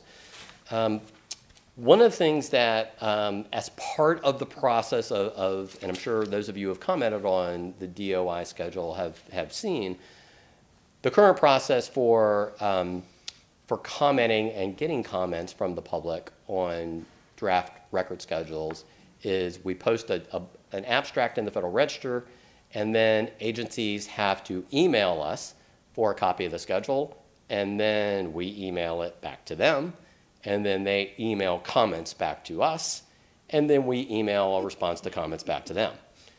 So it sounds very, I don't know, 1985, 1990, and we're here in 2018. So we recognize this as a problem, and this is one of the areas where we want to do some modernization. So one of the things that we've been working on this year is trying to figure out the best way to proactively post all draft record schedules on a website and then use the website and the functionality within the website to engage with the public so that the public and the stakeholders can pull down or get alerted that there are schedules being posted, review the schedules, comment on the schedules, and then we can comment back using the website. So we have been in the process of exploring options. I can tell you that one of the options that we're looking at very closely right now is regulations.gov. They actually have improved the functionality of that website to the point where we can consider it as an option. And that's essentially where we are right now in terms of making the commitment to using the website. I will say now, since we are in December, we don't want to post any Federal Register notices in December or even into January that will require the public to email us. So we are going to hold on posting to the Federal Register using the old process until we can get the new web-driven process in place. And the reason why I say we're going to hold and I feel okay about that is because I really believe that we're looking at like January, early February at the latest, where we will have a solution, if it's regs.gov or another solution that we're working on in-house, in place to be able to provide that functionality. So one of the things that I do want to say is we will be letting the public and the external stakeholders know that we are doing this via a Federal Register notice. So the one notice that we may publish before January is an announcement in the Federal Register that says we are making this transition. And we will invite feedback via that notice. But then when we start posting schedules, they will be on a website and not using the previous process. So we're very excited about that, and we think that's really going to promote transparency and really give people a chance to be alerted about schedules when they get posted and give them the opportunity to very easily comment on schedules. So the last topic I want to talk about before we get into some Q&A is creating adequate and proper documentation. So this is an interesting topic, and it's one that has been in the news, and I know it's being reviewed in the courts in a number of cases related to certain agencies. And it's a little different of a category for us and the Office of the Chief Records Officer. So we have statutory authority, and we do, as I mentioned, investigate with the agency cases of unauthorized removal of records or destruction of records. But this is different. This is a case where claims are being made against an agency that they are not creating adequate and proper documentation of their activities. So there's nothing there. So one of the things that we have, when we're asked this question, why aren't you doing something about that? The requirement in the law is that agencies, and the responsibility is assigned to the head of the agency, and is generally delegated down to a records management program, is responsible for ensuring that agencies are creating adequate and proper documentation of the policies, decisions, organizations, activities within their agency. And as a rule, agencies do this through policies and directives. So one of the things that we do in our office, first, we provide training to federal agencies, and we have a bulletin that we issued a couple of years ago about specific items that need to be covered for all staff and agencies when they do their training, and this is one of them. So it gets reinforced through the training. It points to the policies and directives that agencies have or should have in place. So what we do is essentially monitor how agencies are doing this and making sure that they are creating the adequate and proper documentation. And we ask questions through the annual reporting and the records management self-assessment to make sure that they self-certify to us that they are doing the training and that it covers the required elements in the training. So, so this is an area that we are certainly aware of and monitoring and keeping track of. And it's one thing that we can do going forward with our oversight program as we do inspections of agencies, to be able to look at the policies and directives that they are creating to make sure that this is in there, and then be able to ask some questions of the programs and the people that we meet with in the agencies to show us evidence of how they are reinforcing this with their training or other activities within their agencies. So again, it is a trending topic. It is something that's been bubbling up for some time. And it's something that we are communicating with agencies on the best way to address.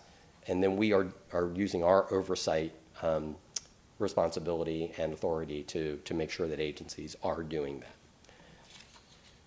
So that's my 4 trending topics. It's pretty much all I could cover in the 20 minutes that I have. Probably could have added a couple more. But I wanted to stop here and be able to give you some time to ask me any questions. If there are other topics or follow-ups on any of these topics, I'd be happy to stick around and answer what I can. Great. So over to our committee. Questions? Melanie Peste from DOJ. Lawrence, I always think it's helpful for people to know why it's a good thing to destroy records, because I think there's just a gut reaction of, oh my goodness, aren't we keeping everything, and what do you mean people destroy records? So I think that would just be a helpful thing to have you explain. Yeah, so I mean, we certainly heard that too, and now there's a lot of interest in government data. It's come up with the Department of Interior schedules, like why doesn't the government just keep everything, right? If you think about the staggering volume of records that are being created by agencies and electronic records in the data centers, it really, for the community that is interested in access, there is an unintended consequence there.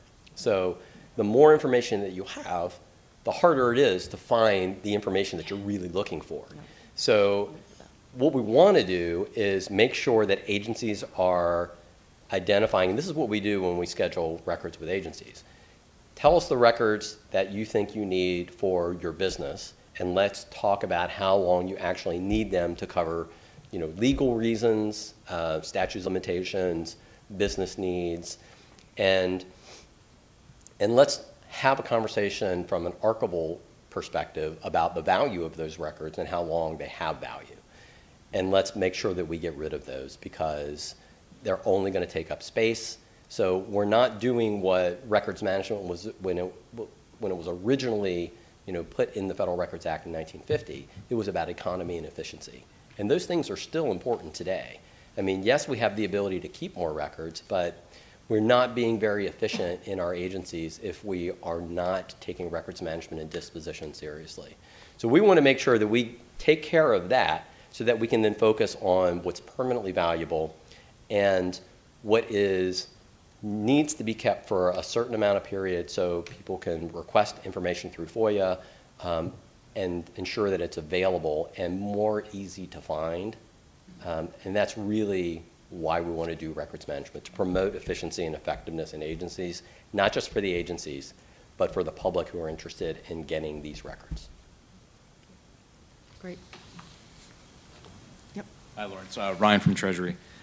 Question for you about Department of Interior's effort to consolidate their schedules. And I'm intrigued by this and wonder, one, do you feel this is the future of records management agencies? And second, could you perhaps expand on the benefits of their actions, particularly with focusing on impacts to FOIA administration? So, for example, will this improve searches? Will it increase the public's knowledge of what records are maintained by the agency and such? Thanks, Ryan. It's good to see you again. Flexible schedules and big buckets have been around for quite some time. It was part of a major records management redesign we did at the National Archives, I don't know, about late 90s, I believe.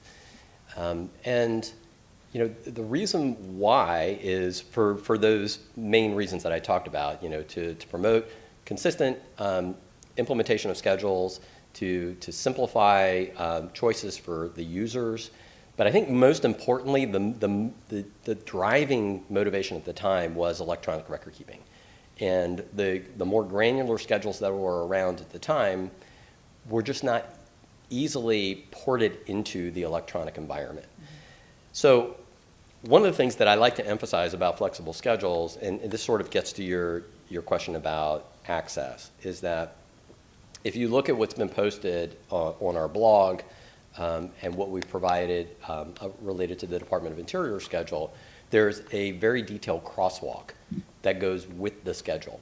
So the crosswalk is something that is required for every agency that is going to do a big bucket schedule. And the crosswalk maps all of the authorities. So if you have 400 and you're going down to 23, the agency is required to identify what those previously approved authorities are and where they are going.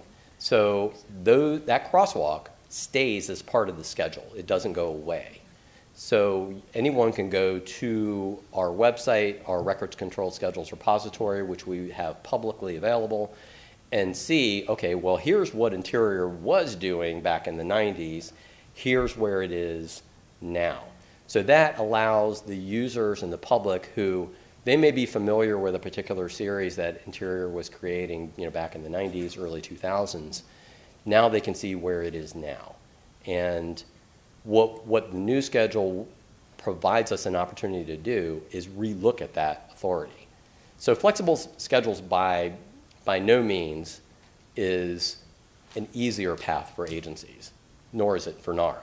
It requires much more work on my staff because they're not just evaluating one new schedule item, they have to evaluate the new schedule item and all these other ones that go with it and make sure that what their agency is doing is appropriate.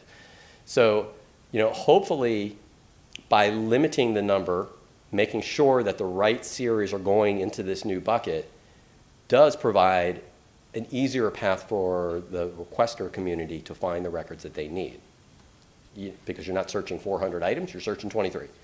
And the crosswalk is there to help guide the public into what it looked like and what it is now.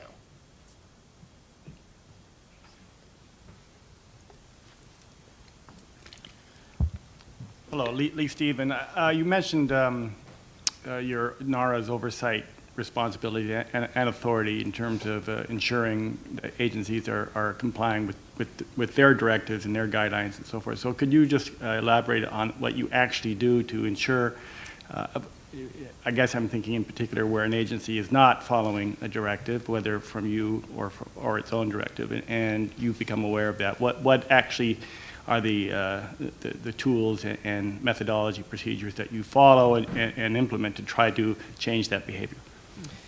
So we do get this question a lot, and I'm just going to say at the outset, our responsibility is one of oversight, not of enforcement.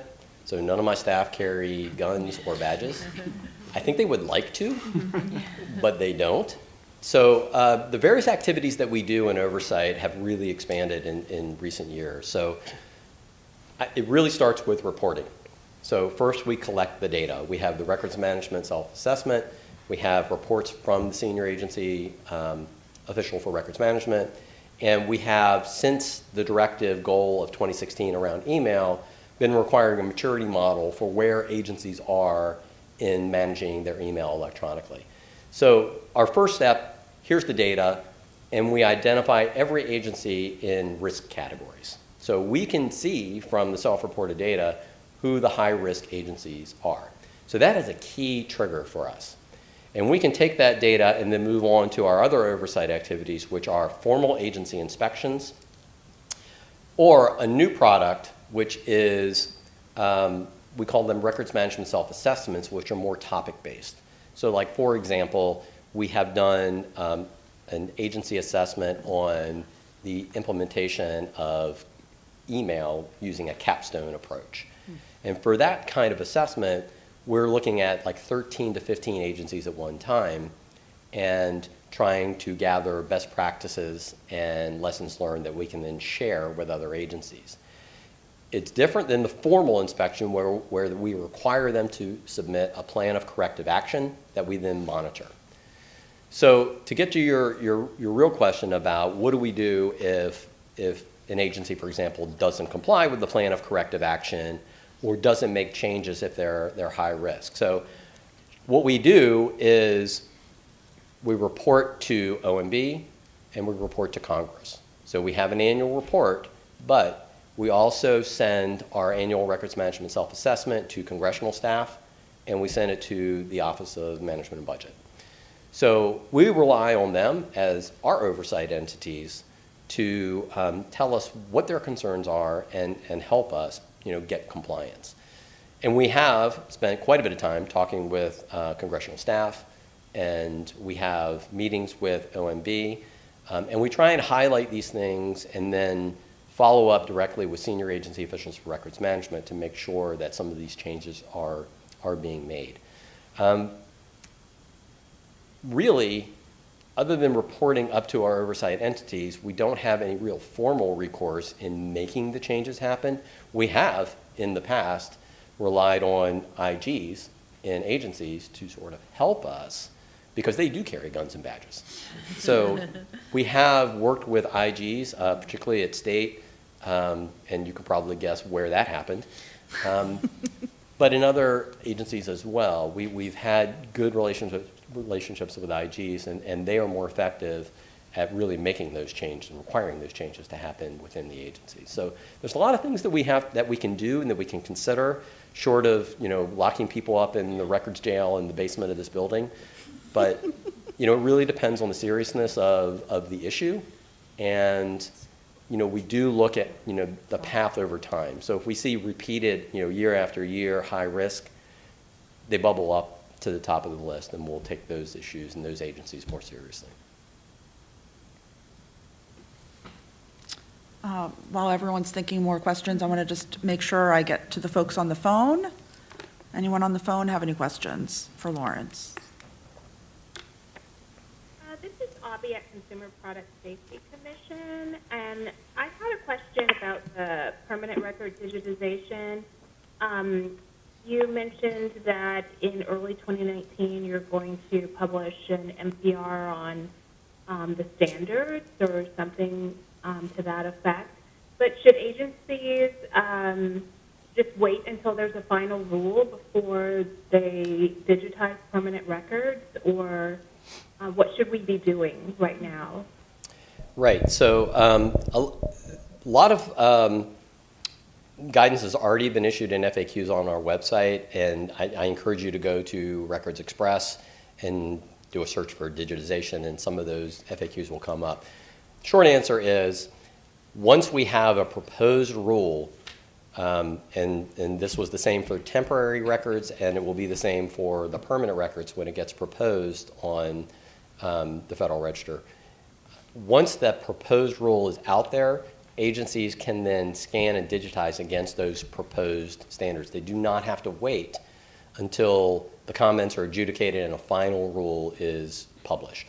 This was the guidance that we received. We got legal opinions on this, and we believe that that is something that's appropriate, and there's a need for agencies to be able to get to this sooner rather than later.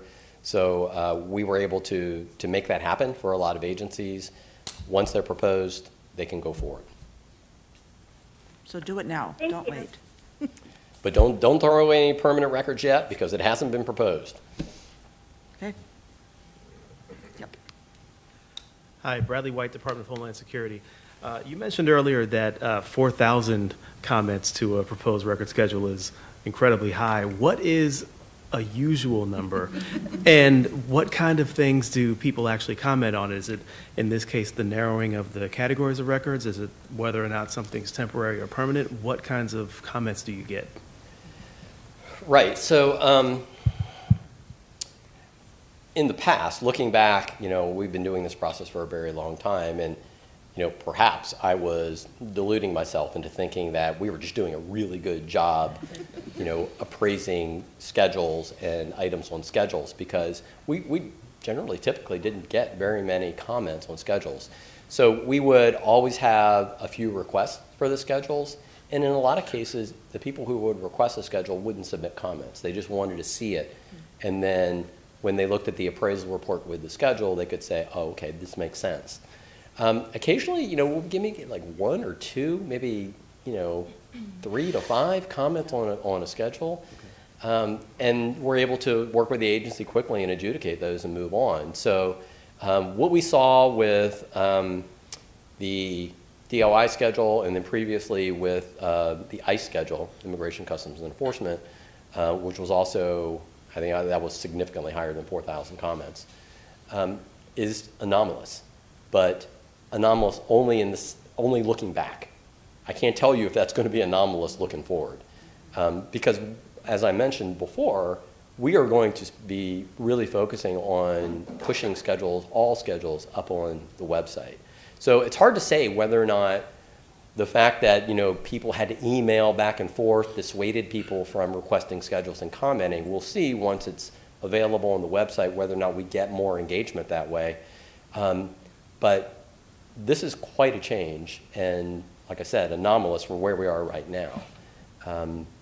And we will, we'll just have to see. I think a lot of it is, certainly we're aware of the environment with which we work, and I think there's a lot more attention to what government is doing now. And I've tried to spend a lot of time, talking with the public, civil society groups, that there's really nothing nefarious about this this process. We are doing what we've always done, and the process is working the way it's supposed to work.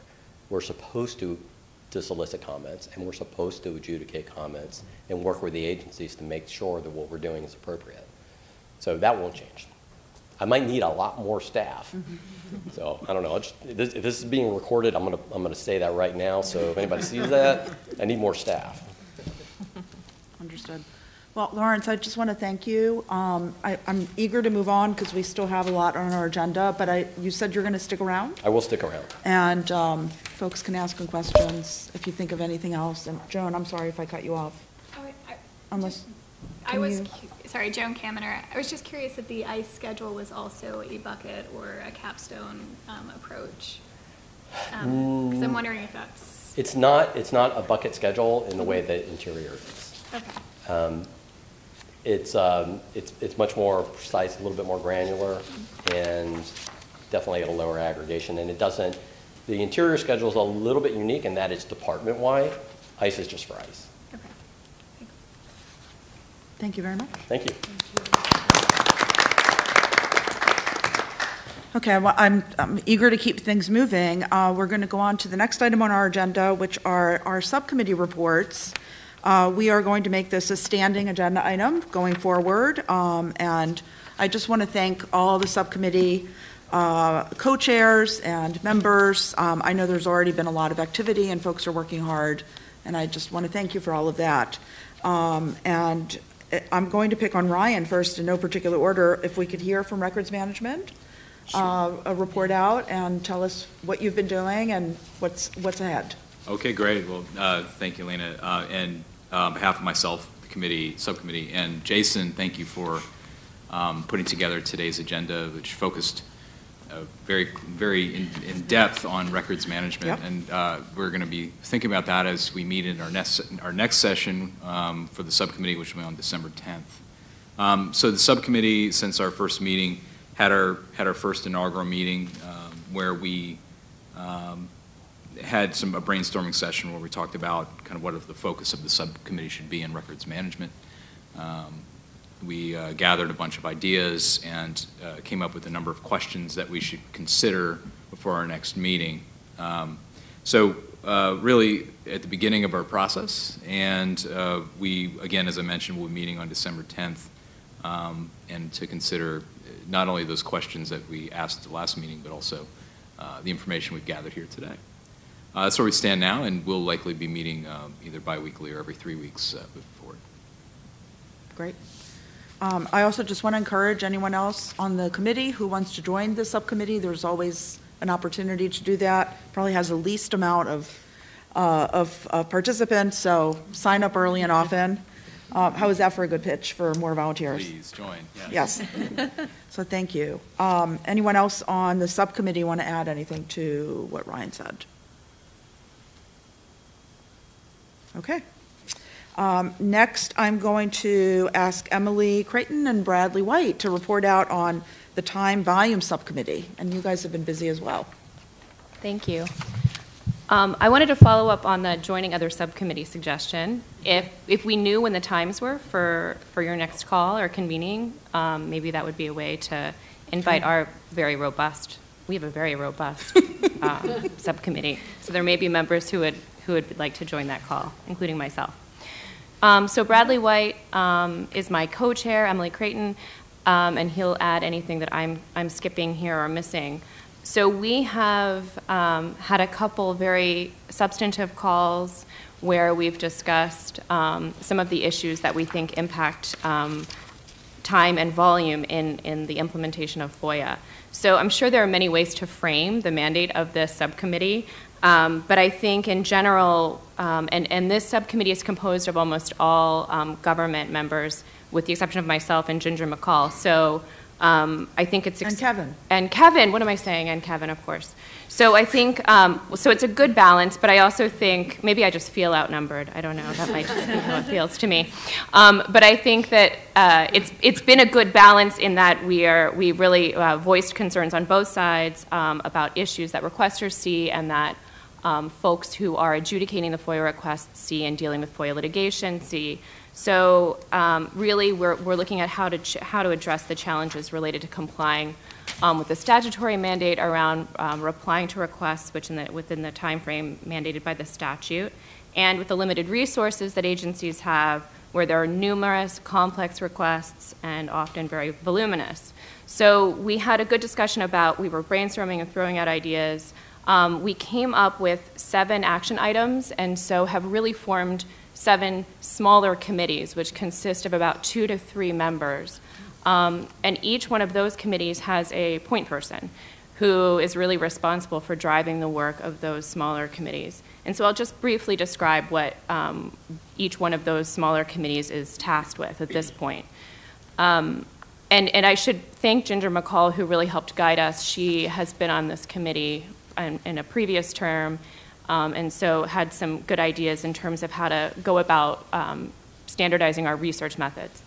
So one of the subcommittees will be looking at tracking the progress on past recommendations. And I also want to say that Kirsten has really been helpful in offering up resources and individuals who will be doing research on behalf of this subcommittee and helping us answer questions like when we talk about tracking progress on past recommendations, that we will be doing that in future meetings. So we'll have the benefit of that already established process. But we would like for this committee, this smaller committee, to look at relevant recommendations from previous advisory committees in areas where we should really follow up in progress around the issues that we're looking at in this committee, and establish our position on recommendations for increased resources, keeping in mind that recommendations go to the archivist and not to Congress, as Kirsten reminds us. But we really do realize that the serious need and urgent need for resources as part of the solution here. The second smaller group will be looking at the issue of complex requests, which we understand is really one that is particularly challenging for agencies. We'll be looking at reviewing annual FOIA reports to see the number of complex requests, and that group will be thinking about how to research this issue and look more closely at this issue. The third group will be looking at international models.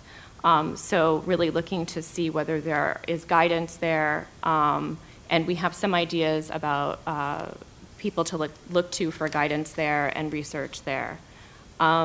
The fourth group will be looking at a list of agencies, developing a list of agencies to be surveyed based on criteria, including agencies with very large backlogs and those that have achieved reductions in backlogs. And Kirsten, again, was helpful in pointing us to some resources that are out there in terms of agencies that have achieved this, some reductions in backlogs, such as USCIS. Another group will be looking at developing a list of requesters to be surveyed based on criteria where these requesters are frequent submitters of complex requests to agencies, those that prevail in litigation, and those that request large amounts of data. Another survey for requesters will address, so that's for requesters. So agency representatives will also, there's a survey being developed for agency representatives that look at really the root issues of time and volume challenges at those agencies, how they treat complex requests, costs associated with the complex requests, and how regulations are interpreted to streamline responses to requests. For example, when a request is deemed reasonable or unreasonable. And where requester education is really needed for them to understand how the process works, and technology concerns and how technology is used and maximized to ease the process for different agencies. So those were some of the areas where we think we need to look more closely, and I know folks have already started the work, and there have been conversations that have happened outside of the larger group meetings. I don't know if there's anything else that you'd like to add or anyone else would like to add from the committee. Okay, that's where we stand. Great, thank you. Anyone on the phone have any questions, comments? You guys have been very quiet today. I have one question. Yes. Hi, James Jacobs. I'm interested that you're thinking of creating surveys. I wonder if those surveys can be expanded outside of your subcommittee. There might be questions that records management or other subcommittees could add questions to those surveys. I think that'd be really interesting. Absolutely. So as we develop the surveys and have drafts to share, I think it'd be a very good idea to share with the larger committee, and I hope to do that. I mean, I think we've talked about how we would reach out to committee members to supplement the work, to help us with the work. So, yes.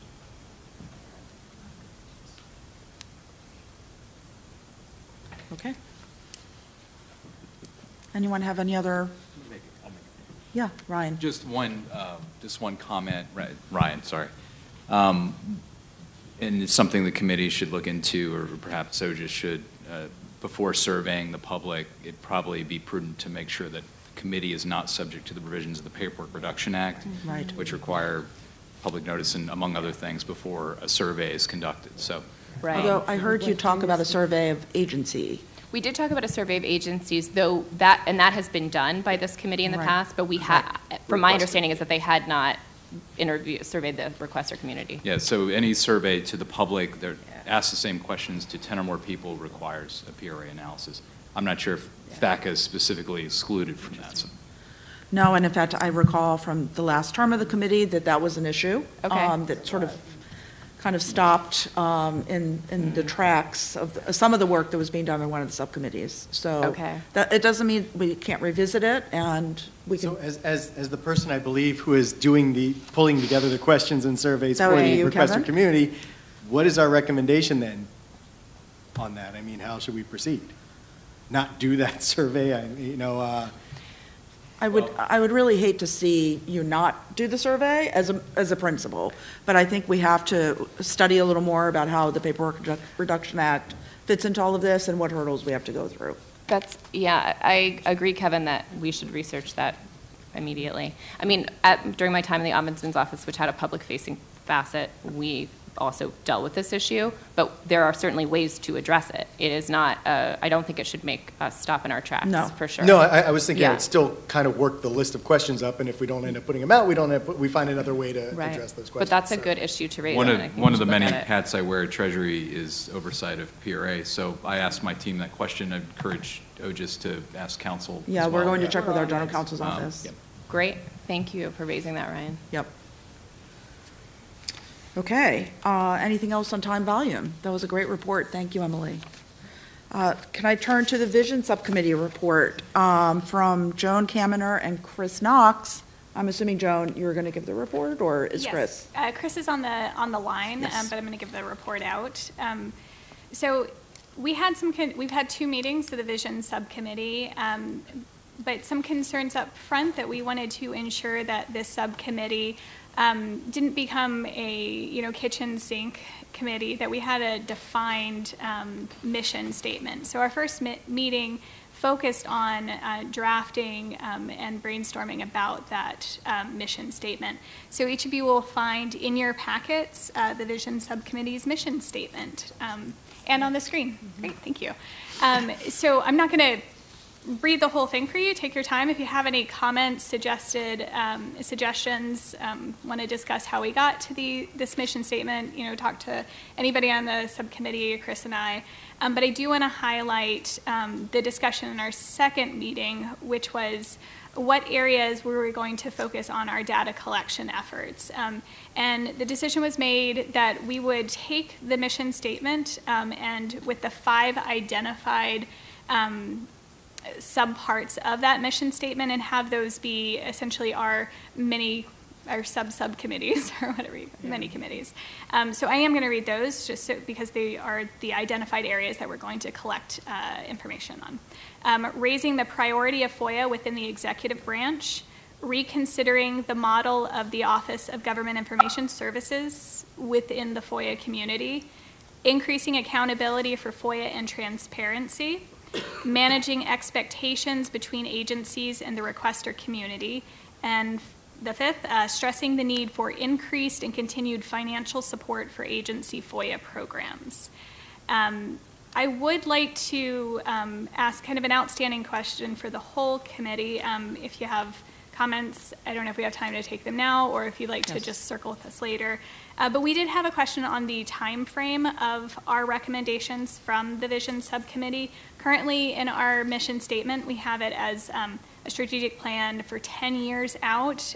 There was a lot of discussion of whether or not this was necessary at all or if it was too short or too long of a time frame. So if you have any input on how you see, because I do think it matters on where the time frame that we're looking out to, because it would dramatically alter what our recommendations would be. We can certainly achieve different things if we're looking 20 years out, but that certainly, I think, would make the likelihood of being able to track and ensure those recommendations are implemented much harder.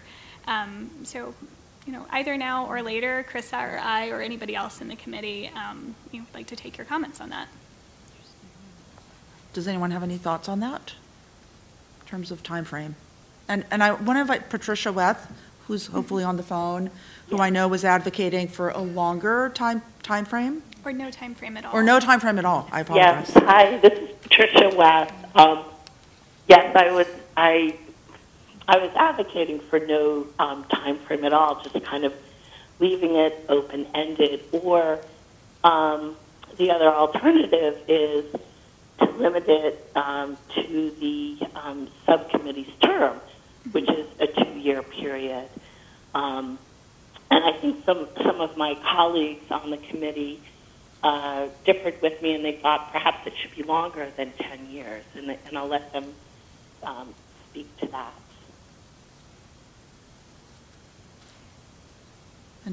Thank you, Patricia. Any other reactions, thoughts?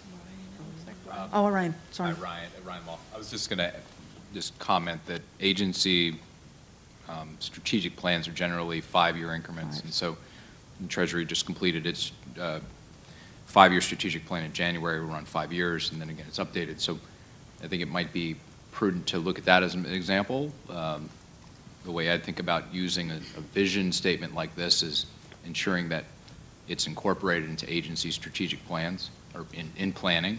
Mm-hmm. And so since those are updated every 5 years, it might make sense to look at that as a standard. Certainly, I don't feel strongly, but That's a good idea. Yeah. Yeah, Lee, Stephen, I don't feel strongly either. I think 5 years is probably a very workable time for it. But just to throw out and support for the 10 years, if you look at the FOIA amendments since the original enactment of FOIA, there's been an amendment just about every 10 years. So 10 years, or it's been 2 years since the last one, so 8 years. I mean, that makes sense. That time frame actually makes sense to me, given that. But I do recognize that 5 years is probably a more workable time frame in terms of actually getting something with follow-up, something over to look at. But just wanted to throw that out. Thanks. This is Joan again. Both very good points. So in our next meeting, which we don't have a scheduled time and date for at the moment, I think we'll discuss that and just finalize what the time frame would be. So thank you. Great. Thank you so much. And you'll report out at the next meeting.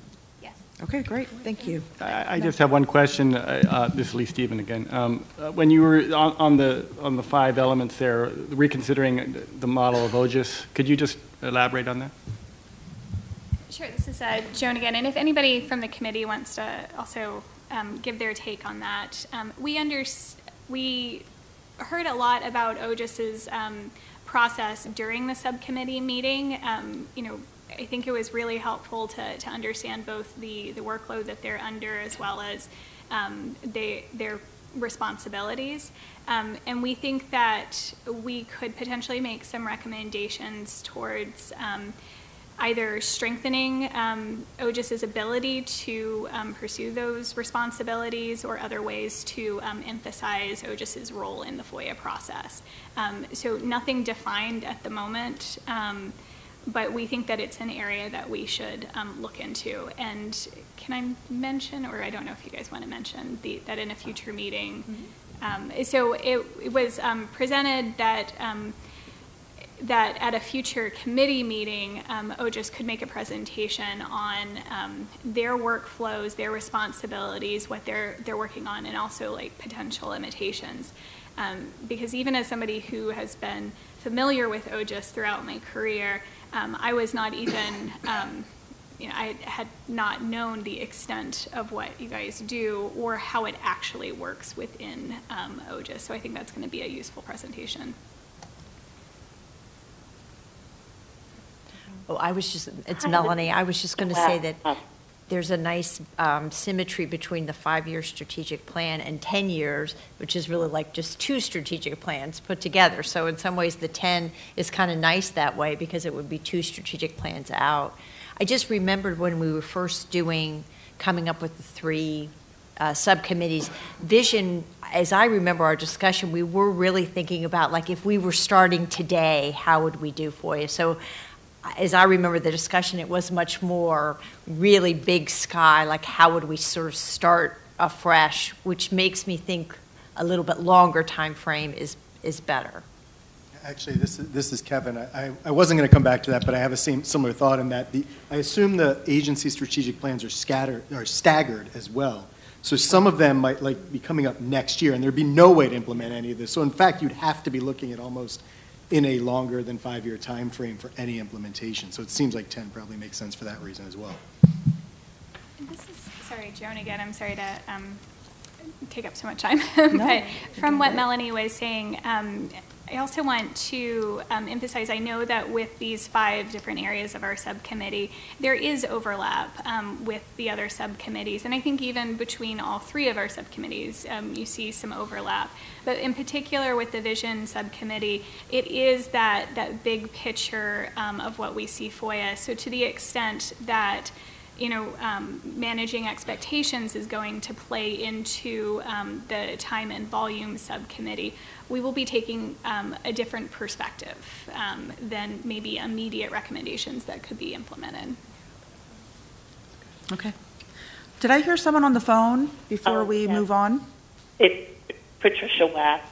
I think I'm in the minority here about no time period on the vision statement, and I'm happy to stand down on that. But also, I just wanted to follow up about having OGIS present at one of, perhaps it could be at our next meeting, to kind of, assist us in that area of, kind of widening their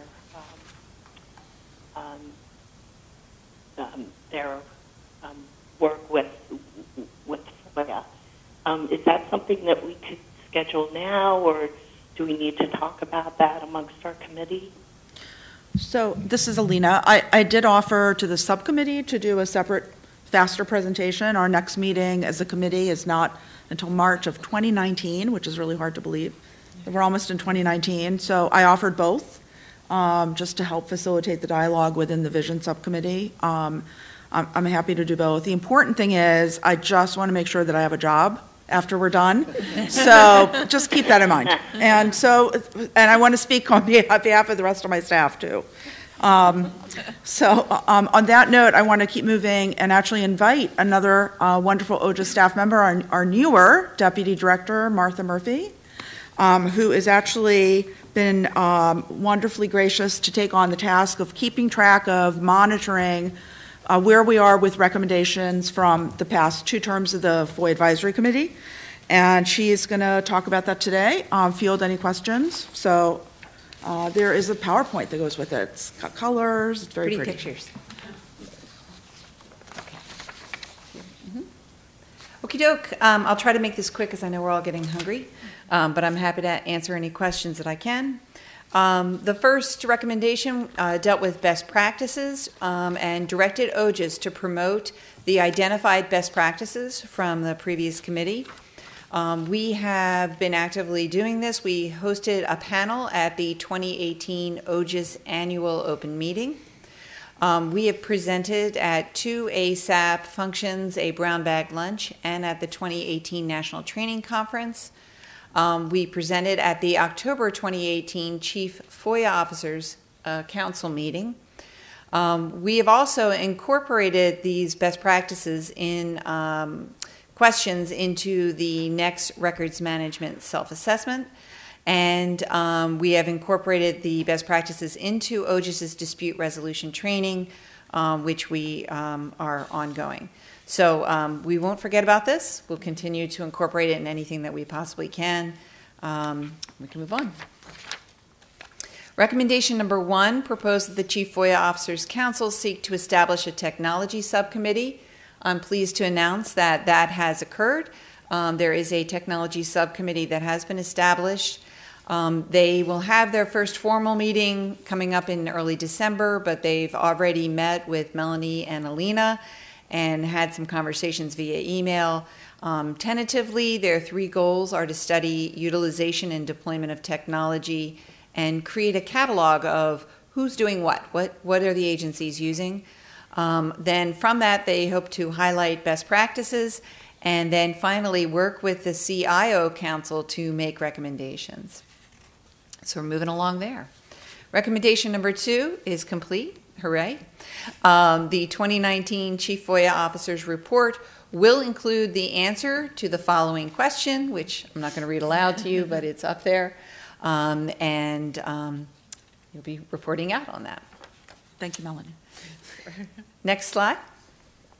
Recommendation number 3 suggests a modification to the Federal Acquisition Regulation, which is referred to as the FAR, to require all agencies when they're acquiring electronic records to consider FOIA needs in the acquisitions.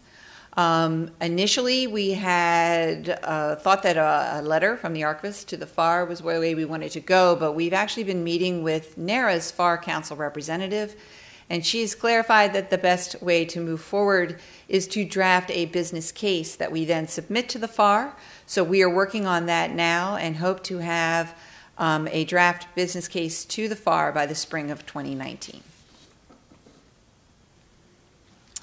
Recommendation number 4 talks about launching an interagency effort to develop standard requirements for FOIA processing tools and to ensure that both the tools and their outputs are Section 508 compliant.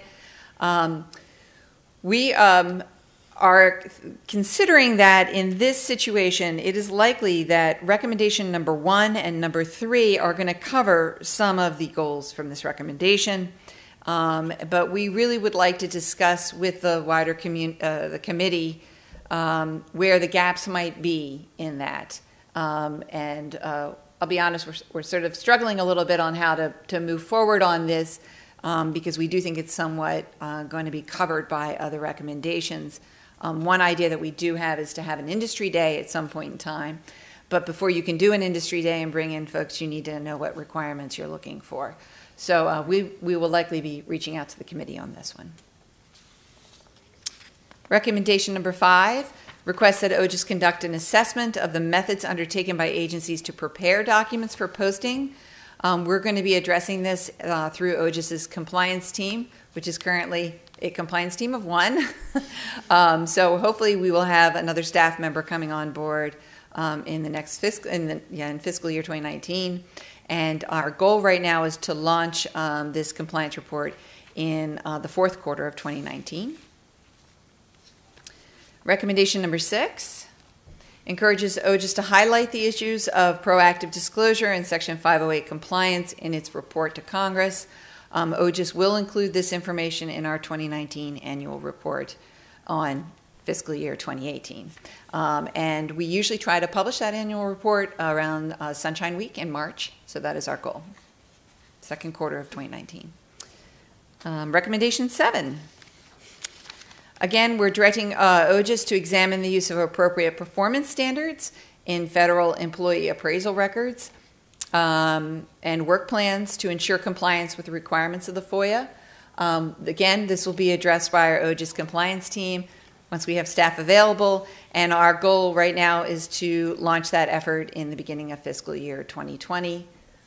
That is an area that's kind of near and dear to my heart. It's something that I did incorporate in my previous role as a FOIA supervisor, and I think we'll be working hard on that. Okie doke, that's the whole thing. Does anyone have any questions about the 7 recommendations? Yes. Hey, this is Joan. Does anyone know, is FOIA Online 508 compliant? Okay. Yeah, I'm sure it is. I'm sure I was just curious. Yeah, no, I'm sure it is. I'm sure. So I think I actually know the answer to that it's only partially 508 compliant is what folks have told us, but your home agency is the one that sponsors FOIA Online, so I would check with them and ask. I do know Somebody else in my agency, by the way. Yes, absolutely. I do know this issue had come up for us as an agency at NARA when I was still in the general counsel's office because we actually thought little elves worked in the middle of the night. to make these documents 508 compliant before we posted anything to FOIA Online, and I'm not being facetious, I'm being serious, but there are no such elves making shoes or making these documents 508 compliant. So that's why I'm saying only partially, because I think it's really incumbent upon each agency as they process and get ready to post the documents to make them 508 compliant. So as Melanie knows and others who were on the committee in the past, the 508 issue has been one that we continue to struggle with. And so, you know, it's back to recommendation 5, I believe. We definitely want to invite committee help and ideas about how to move forward, but it's definitely an issue that's vexing a lot of agencies. Melanie again. When I was answering your question, there's a distinction between the sort of the public-facing pieces of FOIA Online, which I'm sure would be 508 compliant, and the issue that Alina's addressing, which is actually really the heart of it, which are the documents that agencies release under the FOIA through FOIA Online 508 compliant, which is a different question altogether. Yep. Thank you. And by the way, if you find out, can you let us know at the next committee meeting? That would really be helpful. I'll report back. Thank you. One question. Yes, please. For recommendation 4. So can you just state your name again? Emily Creighton. Thank you. For recommendation 4, talking about launching the interagency effort to develop standard requirements for FOIA processing tools, you talked about could you just sort of walk us through again what the plan is there? And you mentioned an industry day. I'm not sure I know what an industry day is. So an industry day is when you come up with requirements that you're looking for technology. And my understanding, and Alina, please jump in if you know more than I do on this, those requirements kind of go out to, there's a term for it, it's a request for an RF something. Oh, information? Request Is it an RFI? Proposal. Request for proposal, RFP. And, Thank you, Claire. and then they sort of invite But it doesn't matter. contractors to come in one place and one time and show their wares, basically. And So all the agencies would be present. it would be it's public. It's a public event that anyone can attend. Is my understanding. So over here, we think it's an RFI. Yeah. Okay. A request for information. Request for information. And I can tell you, Emily, also, we OGIS, had some preliminary discussions with folks at GSA who are actually already working with Lawrence's office, in the Crow's office. They're actually interested in similar issues, and the process by which they went through and got GSA help is something that we were also looking into in order to, to start this process down the road. But we just weren't sure if that was actually going to do the trick or really address the delta that is really going on here. And so that's why we're, I think, a little more hesitant on this recommendation. I think the challenge is to really identify what are the requirements that we need, and I think this is our challenge as well with the FAR business case. So, Yes. I mean, I think we can all say that we want sufficient search and the ability to export potentially. The question of whether you get into redaction technology is something separate. Right. That may be a separate technology that's not needed to be built into every electronic system, but certainly search and potentially export would be. What else is there? So I think that's what we're looking for, is a little bit of guidance from the committee, or perhaps a way forward to try to determine that. What are those things that we're actually looking for? Thank you. I'm looking meaningfully at Tom, who I know was very active in the last committee about Section 508 issues. So if you have any thoughts, and I don't mean to put you on the spot, you can. No, I was actually waiting for the next update, and that is the progress report on the recommendation of the first advisory committee. Yes. Which I know is your bailiwick, but it seems to me that we have a responsibility to at least ask that question. Sure. So that's fair, and we are moving that along. I actually just yesterday, if I can share that publicly, shared with Melanie an updated draft. We have put together, and Sheila Portanovo, our attorney advisor, has actually worked very hard on this with our summer law clerk to try to come up with a red line version that we've circulated. We wanted OIP to look at it, and then we wanted to proceed to OMB. So my goal is to keep this moving and try to get it to them before the holidays. Alina, can you just summarize what the... Yes, I'm sorry. So the recommendation of the first subcommittee, we actually consider it complete.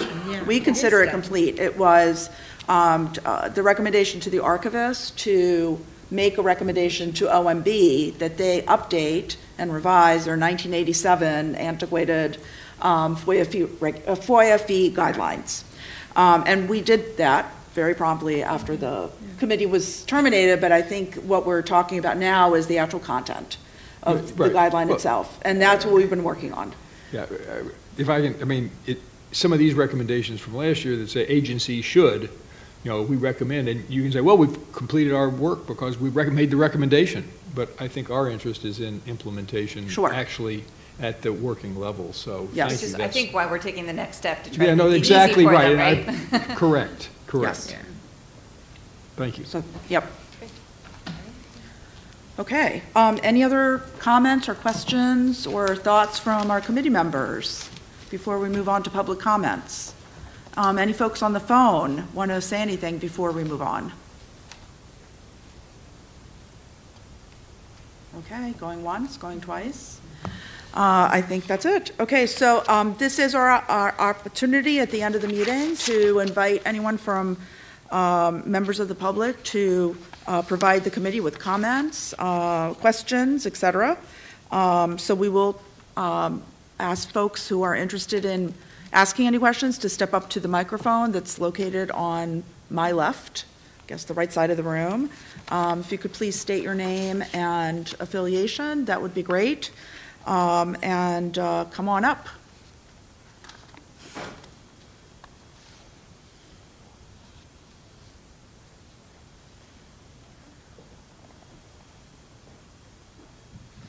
Hello, Alex Howard. Nice to see some of you again. Sorry I was a little bit late. There was some breaking news in other parts of the justice system that I was watching. I was curious about the status of what you've all seen with FOIA.gov. I've missed the last meeting as well, and I'm wondering if you've seen a change in the public's use of FOIA or in your agencies, or if you've discussed the impact of its integration, and specifically with respect to Department of Justice, if you've seen agencies setting up any APIs to use it, since I hadn't seen any updates on your websites or in the press about it. Thank you. Sure. There has been some progress made in terms of API interoperability with the portal, but nothing is launched quite yet. But I can at least report that we are aware of progress being made. The next step in the process is there's going to be a memo from OMB and DOJ giving deadlines for agencies to establish their API interoperability. And so that would be the next thing that you'll look for. Okay, thank you. Sure.